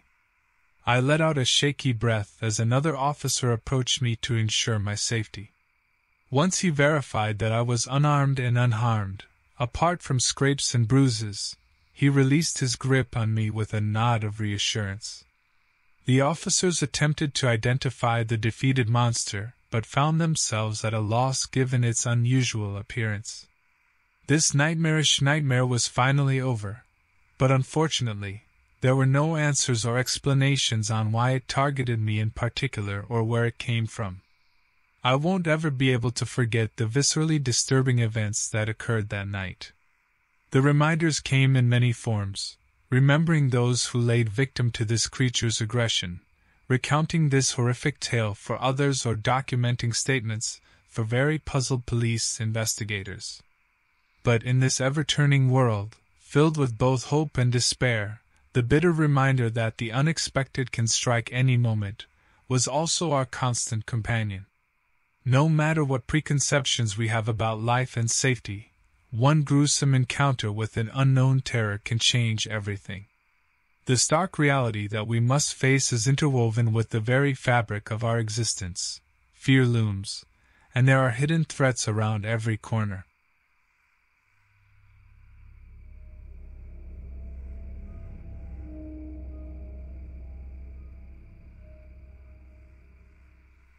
It's strange how life can throw you a curveball when you least expect it. A simple trip to the remote area of Idaho had turned into something unimaginable, something I hadn't signed up for. My name is Orson Bixby, and I'm just an average guy with an average job. Vacationing out here was meant to be a peaceful retreat from the chaos of city life. The crisp air and the untouched wilderness between Coeur d'Alene and Boise captivated me. In this stretch of land, devoid of any hustle and bustle, I found solace. Until that fateful evening, when everything changed. As the fire crackled beside me, I overheard fellow campers, Luna and Paxton, chatting about a strange creature rumored to roam these parts. Their voices lowered as they exchanged their knowledge, apparently unwilling to divulge too much information about the beast. All I could gather were whispers describing elongated limbs, a stag's skull for a head with sharp antlers protruding from it, truly the stuff of nightmares. Determined not to let it ruin my camping experience, I took their talk with a grain of salt. After all, such tales are common in remote places like this. "Hey Orson," Paxton called out after noticing my eavesdropping. "What do you call a deer with no eyes?" "What?" I asked hesitantly. "No idea," he chuckled.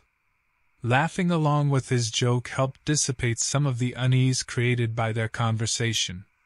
Eventually, we all called it a night and headed back to our tents. The following morning began like any other, breakfast in front of sunrise-tinted mountains, followed by a hike through serene woods. Our group consisted of myself, Luna, Paxton, Luna's cousin Vespera, and Jotham Damaraki, a foreign guy who seemed to be fluent in almost every language. As we trekked, we exchanged mundane anecdotes. The bestial character had almost become a myth of the previous night. Later that day, during a lunch break, Paxton wandered off in search of firewood but took much longer than expected to return. Eventually, his strained cries for help echoed through the trees, urging us to leave our sandwiches and sprint toward his desperate voice. We discovered a gruesome sight. Paxton was barely recognizable. His body was covered in wounds, the severity and nature of which were indescribable. Pools of blood formed around him, staining the once immaculate forest floor. Luna's scream pierced the air as her trembling fingers dialed for help on her cell phone. Service in this remote area was spotty at best. "No signal!" she cried out in despair as tears streamed down her face. "We shouldn't have come here," Vespera sobbed, clutching Luna tightly. Surveying the scene with disbelief, I recalled our conversation just the night before. We had unwittingly stumbled into the territory of an apex predator, one that remained life-changingly real despite our skepticism. Jotham took charge. "We need to find shelter before nightfall. It's not safe here." With heavy hearts and heavier footsteps, we wandered further into the wilderness as the sky dimmed overhead. Desperation hung in the air like humidity on a hot summer day. As we progressed along an overgrown trail, it became apparent that something was stalking us, a shifting presence lurking just beyond our vision. Terror gripped at our throats. Were we falling into its trap? Or could we evade this nightmare? Suddenly, an agonized shriek echoed through the darkening trees around us. Vespera was gone. Luna's eyes filled with horror as Jotham yelled out for her cousin who had disappeared right beside her. "Run!" he commanded, a heart-wrenching mix of fear and determination streaming from his words. We sprinted through the trees, our breath ragged from fear and exertion. Jotham led the way, followed by Luna and myself. I could feel my legs growing weaker with each step, but I couldn't afford to lose any ground on my companions. As we crossed a small clearing, the creature appeared before us, cutting off our escape route. The terrifying sight of its tall, lanky frame with elongated limbs left no doubt that it was far more powerful than any animal we had ever seen before. Its head looked like a deer or stag skull equipped with sharp antlers that seemed capable of piercing through flesh and bone with ease. Jotham stopped in his tracks, his eyes locked onto the formidable predator that blocked our path. Unable to call for help due to the lack of signal in this remote area, we found ourselves utterly trapped. "We need to backtrack," Jotham said firmly, his face pale but resolute. "We have to find Vespera and get out of here." We turned and started running back the way we had come. Desperate to find Vespera, we shouted her name through the forest, hoping our voices would carry far enough for her to hear us. A sudden rustling in a bush nearby made us stop abruptly. From the underbrush emerged Vespera, her clothes torn and face scratched as if she had been attacked by a wild animal. "Vespera!" Luna cried out before she and Jotham rushed to hold her steady. "We have to leave this place now," Vespera gasped as she steadied herself with their support. With no other options left, we knew that our only hope for survival was sticking together and finding our way out of this wilderness as quickly as possible. The long hours that followed were a blur of fear and adrenaline-fueled determination. We managed to avoid encounters with the horrific creature while searching for the main trail that would lead us to safety. During a brief pause for water, I spotted a local on a faraway ridge. Our only hope now was to get the attention of this person who might help us get out. "Over here!" I yelled at the top of my lungs, waving my arms frantically to attract their attention. Miraculously, the figure noticed us and began making their way in our direction. As the stranger came closer, we could see that they were an older woman, likely knowledgeable about the land and possibly even the creature that had been stalking us relentlessly. She stopped short upon seeing our terrified faces, clearly sensing something was wrong. "What's gotten into you all?" she asked, concern evident in her voice. "We need to leave this area immediately," Jotham declared.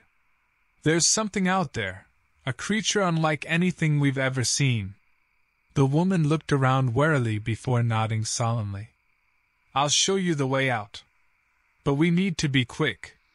We followed her as fast as our exhausted bodies would allow, leaving behind the deeply unsettling landscape that had been both breathtakingly beautiful and utterly terrifying in equal measure.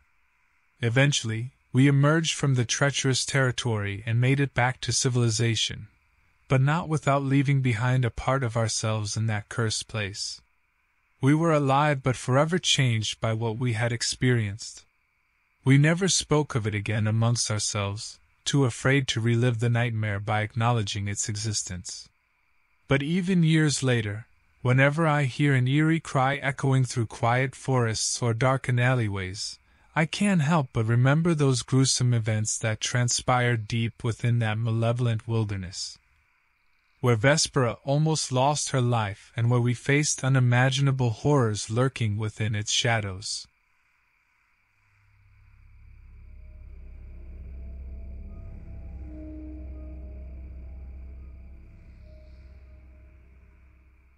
It all started when my friends and I decided to escape our mundane lives for the weekend. We chose to go camping in the Appalachian Mountains, a remote but beautiful region with breathtaking views and an eerie sense of solitude. My name's Weston Hadley, by the way. Anyway, we were a group of 5, myself, Lysander Kirkpatrick, Helene Dufresne, Leandro Lovelace, and Philomena Mallory. We reached our destination and set up our tents. Gathering around the campfire that night, we shared stories and laughed. The jokes never stopped coming, like the one Lysander told about cows and space shuttles. It was so ridiculous it left us all gasping for air. As darkness enveloped our campsite and the laughter subsided, we called it a night and crawled into our tents. The following day we embarked on a hike through the woods, marveling at Mother Nature's grand design. Everything seemed perfect until we stumbled upon the carcasses of 3 deer lying in a small clearing. Their throats were torn open, and their bodies appeared scarily maimed. Something brutally attacked them. Unnerved but unwilling to admit it, we shook off the gruesome sight and continued on our hike. That night around the campfire, the atmosphere was somber compared to the previous evening. Conversation turned towards the deer incident. What could have done such a thing? A bear? Philomena suggested jokingly that it was probably just some hillbilly's staple diet in these parts. In an attempt to lighten the mood, Leandro pulled out his guitar and began playing some music. That was when we first heard it, a guttural growl echoing through the woods like throwing pebbles on a still pond, eerie ripples reaching out to us. The next day curiosity got the better of us all. We felt compelled to investigate the source of the noise. Armed with knives and a handgun we brought for protection, we ventured deeper into the woods. Footprints were found, but they weren't like any animal tracks we'd seen before, large, elongated, and with what appeared to be sharp talons. That was our first encounter with our uninvited guest. As days went by, the creature shadowed us, never directly affronting us, but making his presence known through guttural growls, strange footprints left outside our tents one morning, and glimpses of elongated limbs disappearing behind trees. The pinnacle of this subtle yet terrifying dance came when Helene ventured away from our campsite to fetch water from a nearby stream. She screamed. We found her trembling by the water's edge, her flashlight aimlessly illuminating the surrounding trees. When she finally managed to stutter out what had happened, we learned that she had come face to face with the creature, its tall, lanky frame and elongated limbs towering above her, its head like a deer or stag's skull topped with sharp antlers, its eyes, a terrifying white void devoid of kindness or understanding. No one slept that night. We huddled together in our largest tent like frightened children dreading the monster beneath their beds. Lysander cracked another joke, humor being one of humanity's most ancient defense mechanisms, figuring we might as well die laughing if it ever came down to it. Feeling isolated and helpless in this remote corner of America, calling for help was futile at best. We also knew that no sane person would ever believe us even if they managed to reach us out here. Thus began a game of survival as we attempted to return to civilization, knowing that at every step this creature was stalking us. But why? What did it want from us? Our grueling trek continued. The once lush forest now seemed like a nightmare that refused to let us go, each passing day filled with panic and anxiety. We no longer felt in control of our destinies. Every rustle in the leaves, every snap of a twig had us expecting a terrifying, gory end. And so, we pressed on, hoping against hope to find safety. We couldn't call for help because our cell phones had no signal in this remote area. None of us were experienced outdoorsmen, but we knew that sticking together was crucial. That's when Peter suggested leaving markers along our trails, hoping that somehow someone could follow them and help us out. We made makeshift weapons from branches and stones, knowing that they would be of little use against the creature. But at least it gave us a sense of control over the situation. Every hour, we took turns keeping watch while the others rested. There was no point in getting caught off guard. As we continued to move forward through the dense foliage, we noticed a change in the atmosphere around us. The air was heavy and oppressive, as if the trees themselves were trying to harm us. The constant feeling of being watched kept our nerves on edge. One day, as we trudged onward, I heard a sudden scream from Sarah. She had been just a few steps behind me when she tripped on something. As I turned around to help her up, I saw what had caused her to trip: a human leg, severed and mangled beyond recognition. It was evident now that we weren't the only ones hunted by this creature. We quickly moved away from the horrifying sight without a word, knowing that stopping could mean death. On the third day since encountering the creature, we stumbled upon an abandoned cabin tucked amidst the trees. Desperate for shelter and safety, we carefully entered the building in hopes of finding some answers or any sign of other people who could help us. Inside, we found signs of a struggle: overturned furniture and dried blood splattered across the walls and floorboards. We instinctively knew that they hadn't survived their encounter with the creature. Huddled inside the cabin with tears silently streaming down their faces, Peter whispered to me about his plan. "We must find a way out of these woods tonight. If we continue, there's no telling how far this thing will follow us." Although we all feared leaving the relative safety of the cabin, we unanimously agreed that staying would be just as dangerous. In the dead of night, we set out once more, our makeshift weapons clutched tightly in trembling hands. We navigated through the dark forest as stealthily as possible, hiding at every rustling sound or snapping twig. The creature could be anywhere, lying in wait for us to drop our guard. It wasn't long before the creature struck again.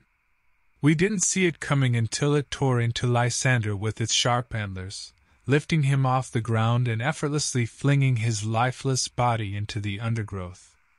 At that moment, something changed within us. A fire ignited in our veins as we realized that it was now or never. We couldn't stay helpless forever. Either we fought back or perished like Lysander. Peter shouted for us to run as fast as we could and not look back. As we sprinted through the darkness with every ounce of strength left in our bodies, he stayed behind to face the creature himself, perhaps in a final attempt at self-sacrifice for our escape. We didn't stop running until the first rays of sunlight broke through the tree's canopy above us. We had unknowingly reached a road while fleeing from the creature. Suddenly, a car skidded to a halt in front of us, its headlights blinding us momentarily. We didn't care who was driving. Anything was better than staying lost in those woods with that monstrous creature hunting us down one by one. Exhausted and covered in dirt and sweat, we collapsed into the vehicle as it sped away from our nightmare. The driver listened to our frantic stories with wide-eyed disbelief but ultimately decided not to question our sincerity. In time, we left those harrowing events behind us, never forgetting the friends we lost and the horrifying creature that had hunted us relentlessly. We never learned what it was or why it attacked us, but one thing was certain: none of us would ever venture near those woods again.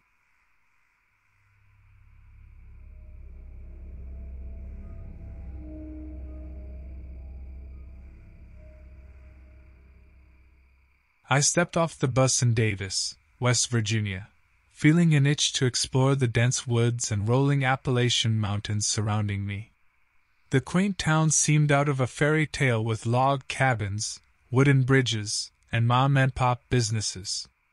My name is Bronson Zephyr, and I never imagined this cozy trip would turn into a living nightmare.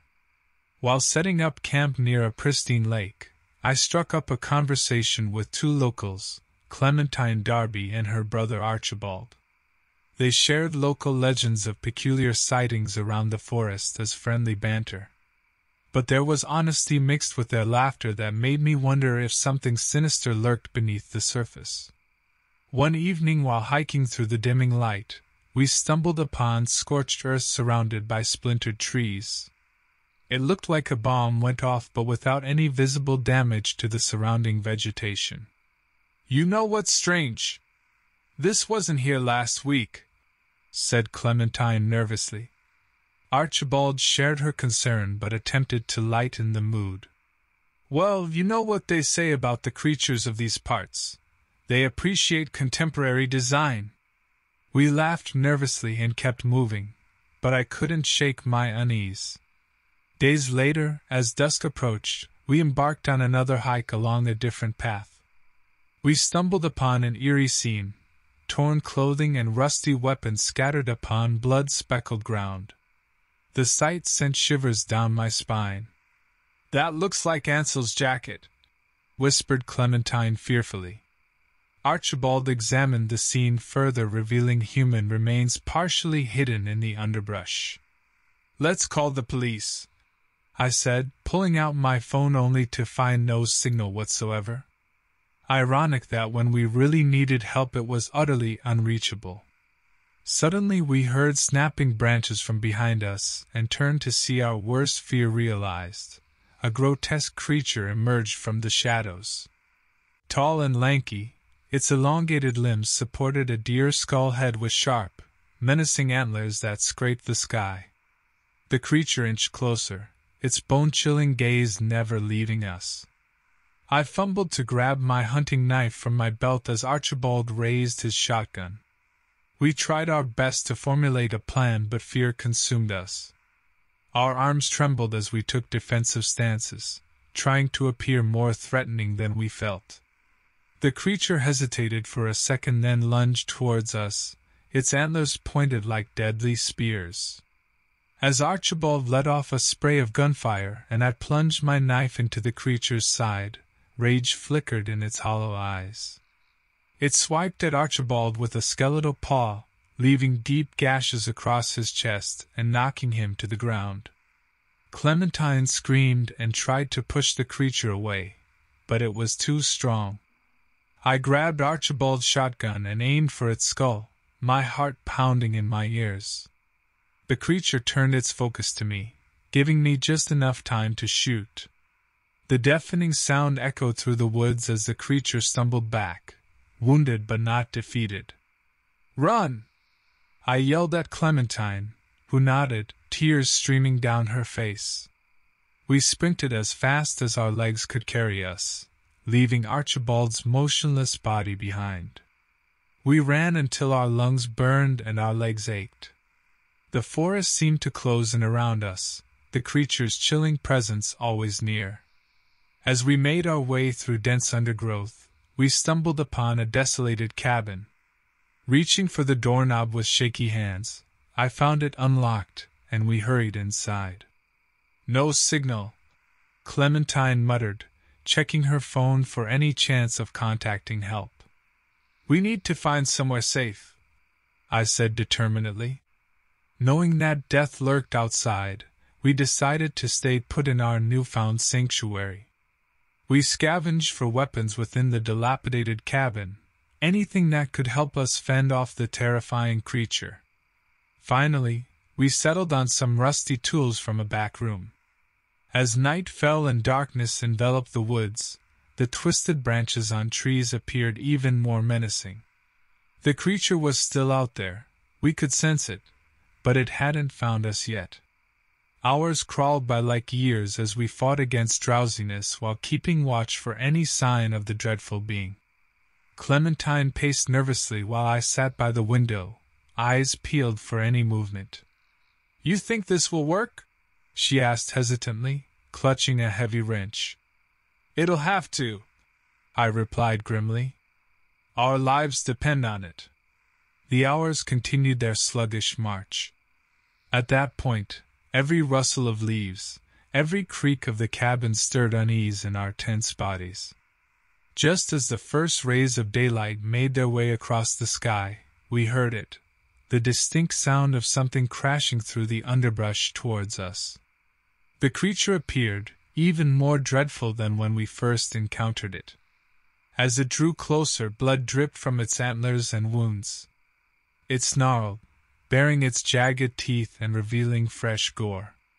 Clementine and I looked at each other, united in our resolve to face this horrifying threat. With a ragged yell, I swung my makeshift weapon, a crowbar, at the creature's skull. It howled in pain as Clementine followed up with a blow from her wrench. The creature fought back viciously, its skeletal paws slashing through the air as it tried to disembowel us. We gritted our teeth and endured its relentless onslaught. Our desperate struggle continued until the woods resounded with a blaring siren. The creature paused mid-swipe, head snapping in the direction of the noise. "What is that?" Clementine asked breathlessly. "Help!" I gasped.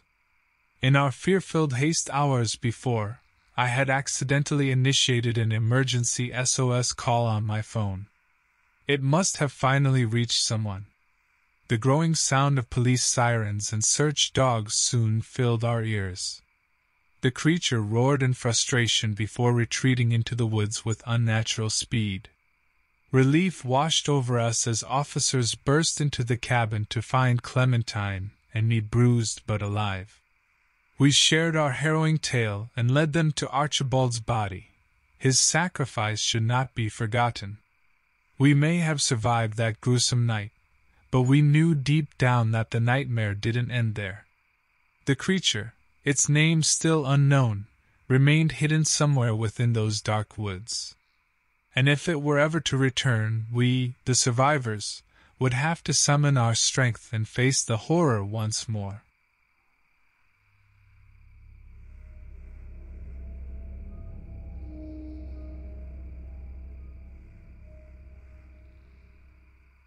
I remember that moment when I heard the first chilling scream. It felt as real as sunlight streaming through the trees. My name is Sterling Dupree, and that moment is etched in my mind forever. I was visiting Rockcliffe Mansion, a popular tourist attraction in Hannibal, Missouri, with my friends Amity and Zephyr. Little did we know what awaited us on that life-altering trip. Our day began like any other. We finished taking some photos of the mansion's impressive exterior before exploring its historic halls and rooms. I had always been fascinated by crime stories, and Amity shared my keen interest in true crime experiences, so this place seemed perfect for our vacation. As we navigated the darkest corners of the mansion, it was apparent that time had taken its toll on this once magnificent estate. Peeling wallpaper clung to the walls like an old wound refusing to heal. Dusty chandeliers hung above like ghosts of opulence past. We were inspecting the ornate moldings surrounding a ghastly painting when we suddenly heard a distant cry. It sounded horrific, like someone was being mutilated before our very eyes. Puzzled by this inexplicable noise, we decided to investigate further. "What do you think it could be?" I asked my friends as we tentatively made our way down a creaky set of stairs into the basement. "Maybe it's just an animal," Amity suggested, trying to rationalize the sound. Hearing her say that reminded me to ask her about that old joke she used to tell to lighten up tense situations. "Hey Amity," I whispered nervously. "Remember that silly joke about the chicken who went to see a horror movie? What was it?" "He thought it was excruciating," she replied, grinning despite her fear. Our laughter filled the air but was interrupted abruptly by another horrifying shriek from deep within the basement. As we carefully walked down the dimly lit hallway, we came across an open door leading into a small room, its charred walls revealing that a fire had occurred long ago. Cautiously, we entered the room and saw something that stopped us in our tracks. A grotesque creature, tall and lanky with elongated limbs, stood at the far end. Its head resembled a deer or stag skull with sharp antlers. I couldn't fathom how such a monstrous being could exist. Without warning, the creature lunged towards us. We scattered instinctively in all directions. Zephyr managed to escape down another corridor, while Amity and I took refuge behind an old bookshelf. Heart pounding in my chest, I dared to peek through a crack in our hiding place to monitor the creature's whereabouts. We were momentarily safe, but thoughts about our encounter raced through my mind like a whirlwind. What was that demonic being? How did it come into existence?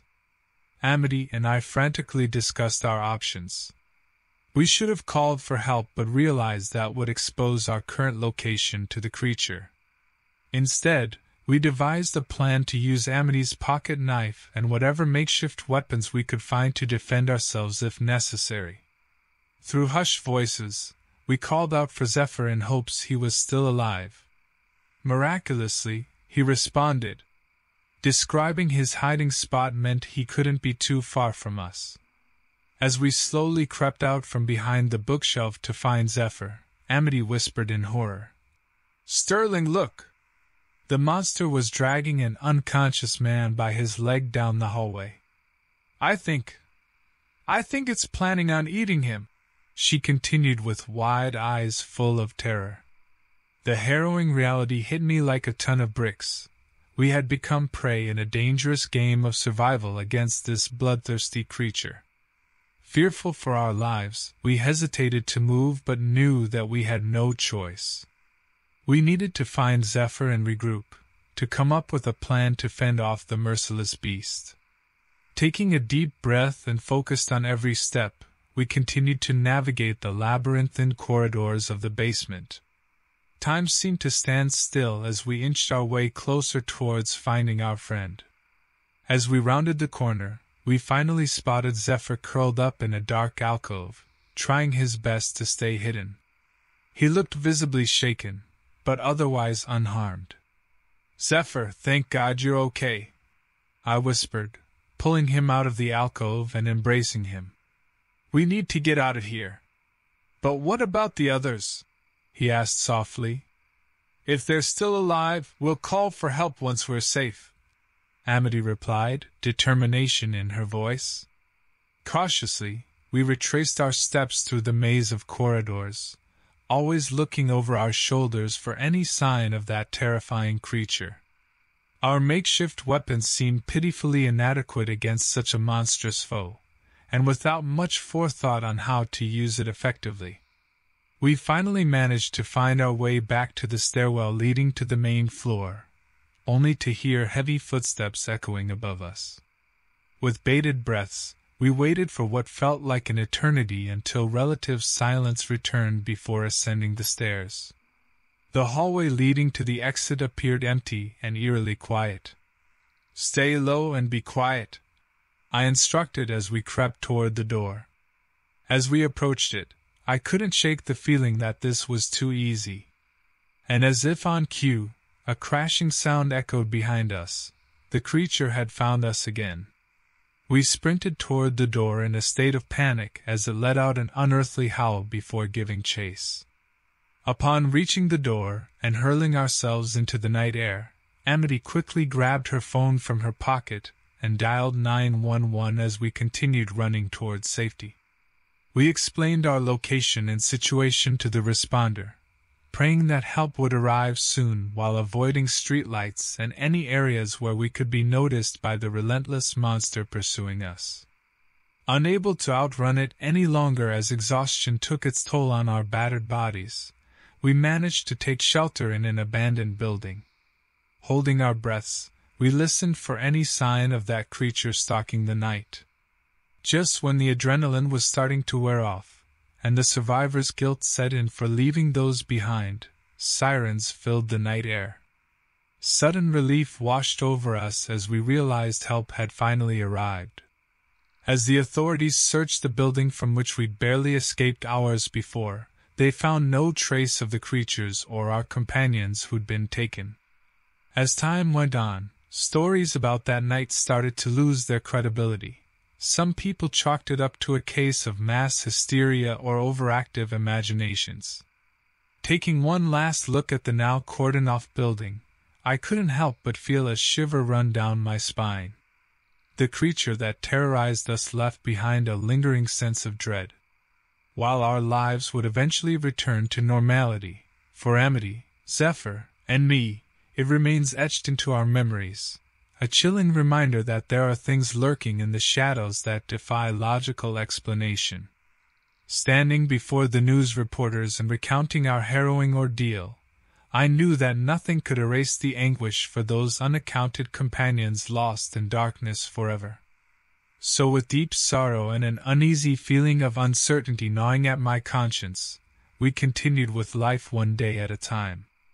And although we may never fully understand what happened to our friends or why such a horrifying creature crossed our path that fateful evening, one thing remains true: those moments will haunt us for the rest of our days.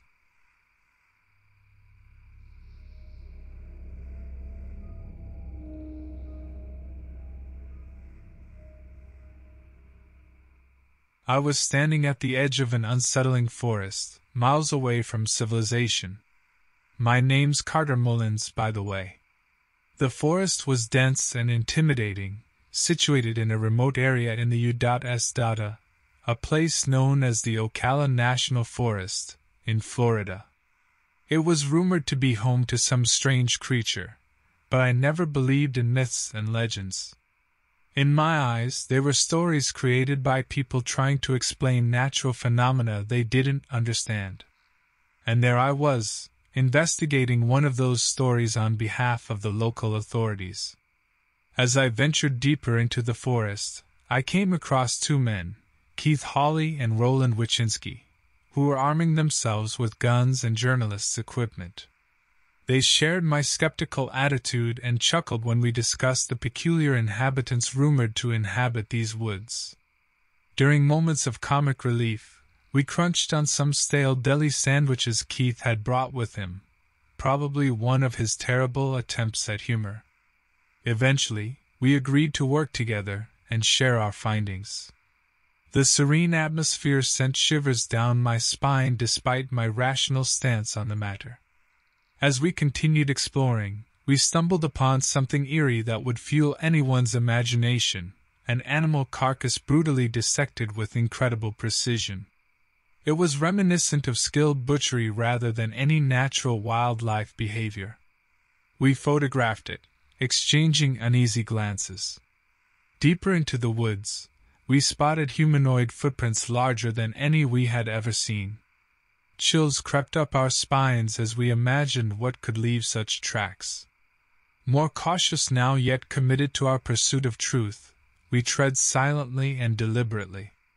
Our skepticism began to dwindle as we entered a clearing with several human-like skeletal remains arranged in a perfect circle, an unnerving sight that terrified even hard-hearted investigators like us. It appeared like a peculiar ritual site untouched by modern civilization. The sun disappeared beyond the horizon, casting darkness across the trees and leaving us with only our flashlights as a guide. Suddenly, we heard rustling branches in the distance, signaling an approaching presence. Our hearts pounded wildly in our chests as adrenaline coursed through our veins. Through the dim light of the moon and our flashlights, we caught sight of an unsettling figure. Its tall, lanky frame with elongated limbs sent cold shivers down our backs. Our eyes fixated on its head, which resembled a deer or stag skull equipped with sharp antlers, the very creature rumored to stalk these woods. We stumbled backward in horror but quickly understood that there would be no escape from this abomination. Keith and Roland raised their guns, aiming them at the menacing creature that appeared to have emerged straight from the darkest depths of a nightmare. "Why didn't you call for help earlier?" I whispered hysterically at my newfound companions. "No signal," Roland replied as his hands trembled gripping his weapon. "But don't worry, Carter. I think we can handle this." Gradually, the creature began stalking towards us. Heedless of danger and fear coursing through our veins, Keith fired several shots in succession. The bullets pierced the beast's body but seemed to have no effect other than enraging it further.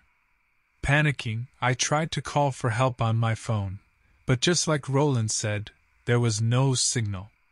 The creature kept advancing towards us, seemingly unfazed by the bullets lodged in its body.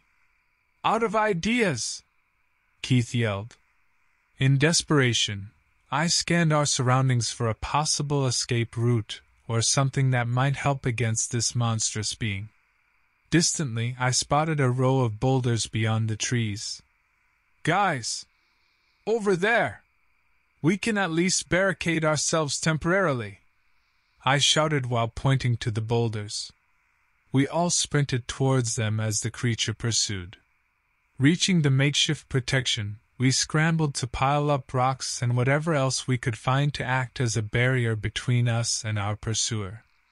Out of breath, we managed to create a small wall, giving us reprieve from immediate danger but only for a short while.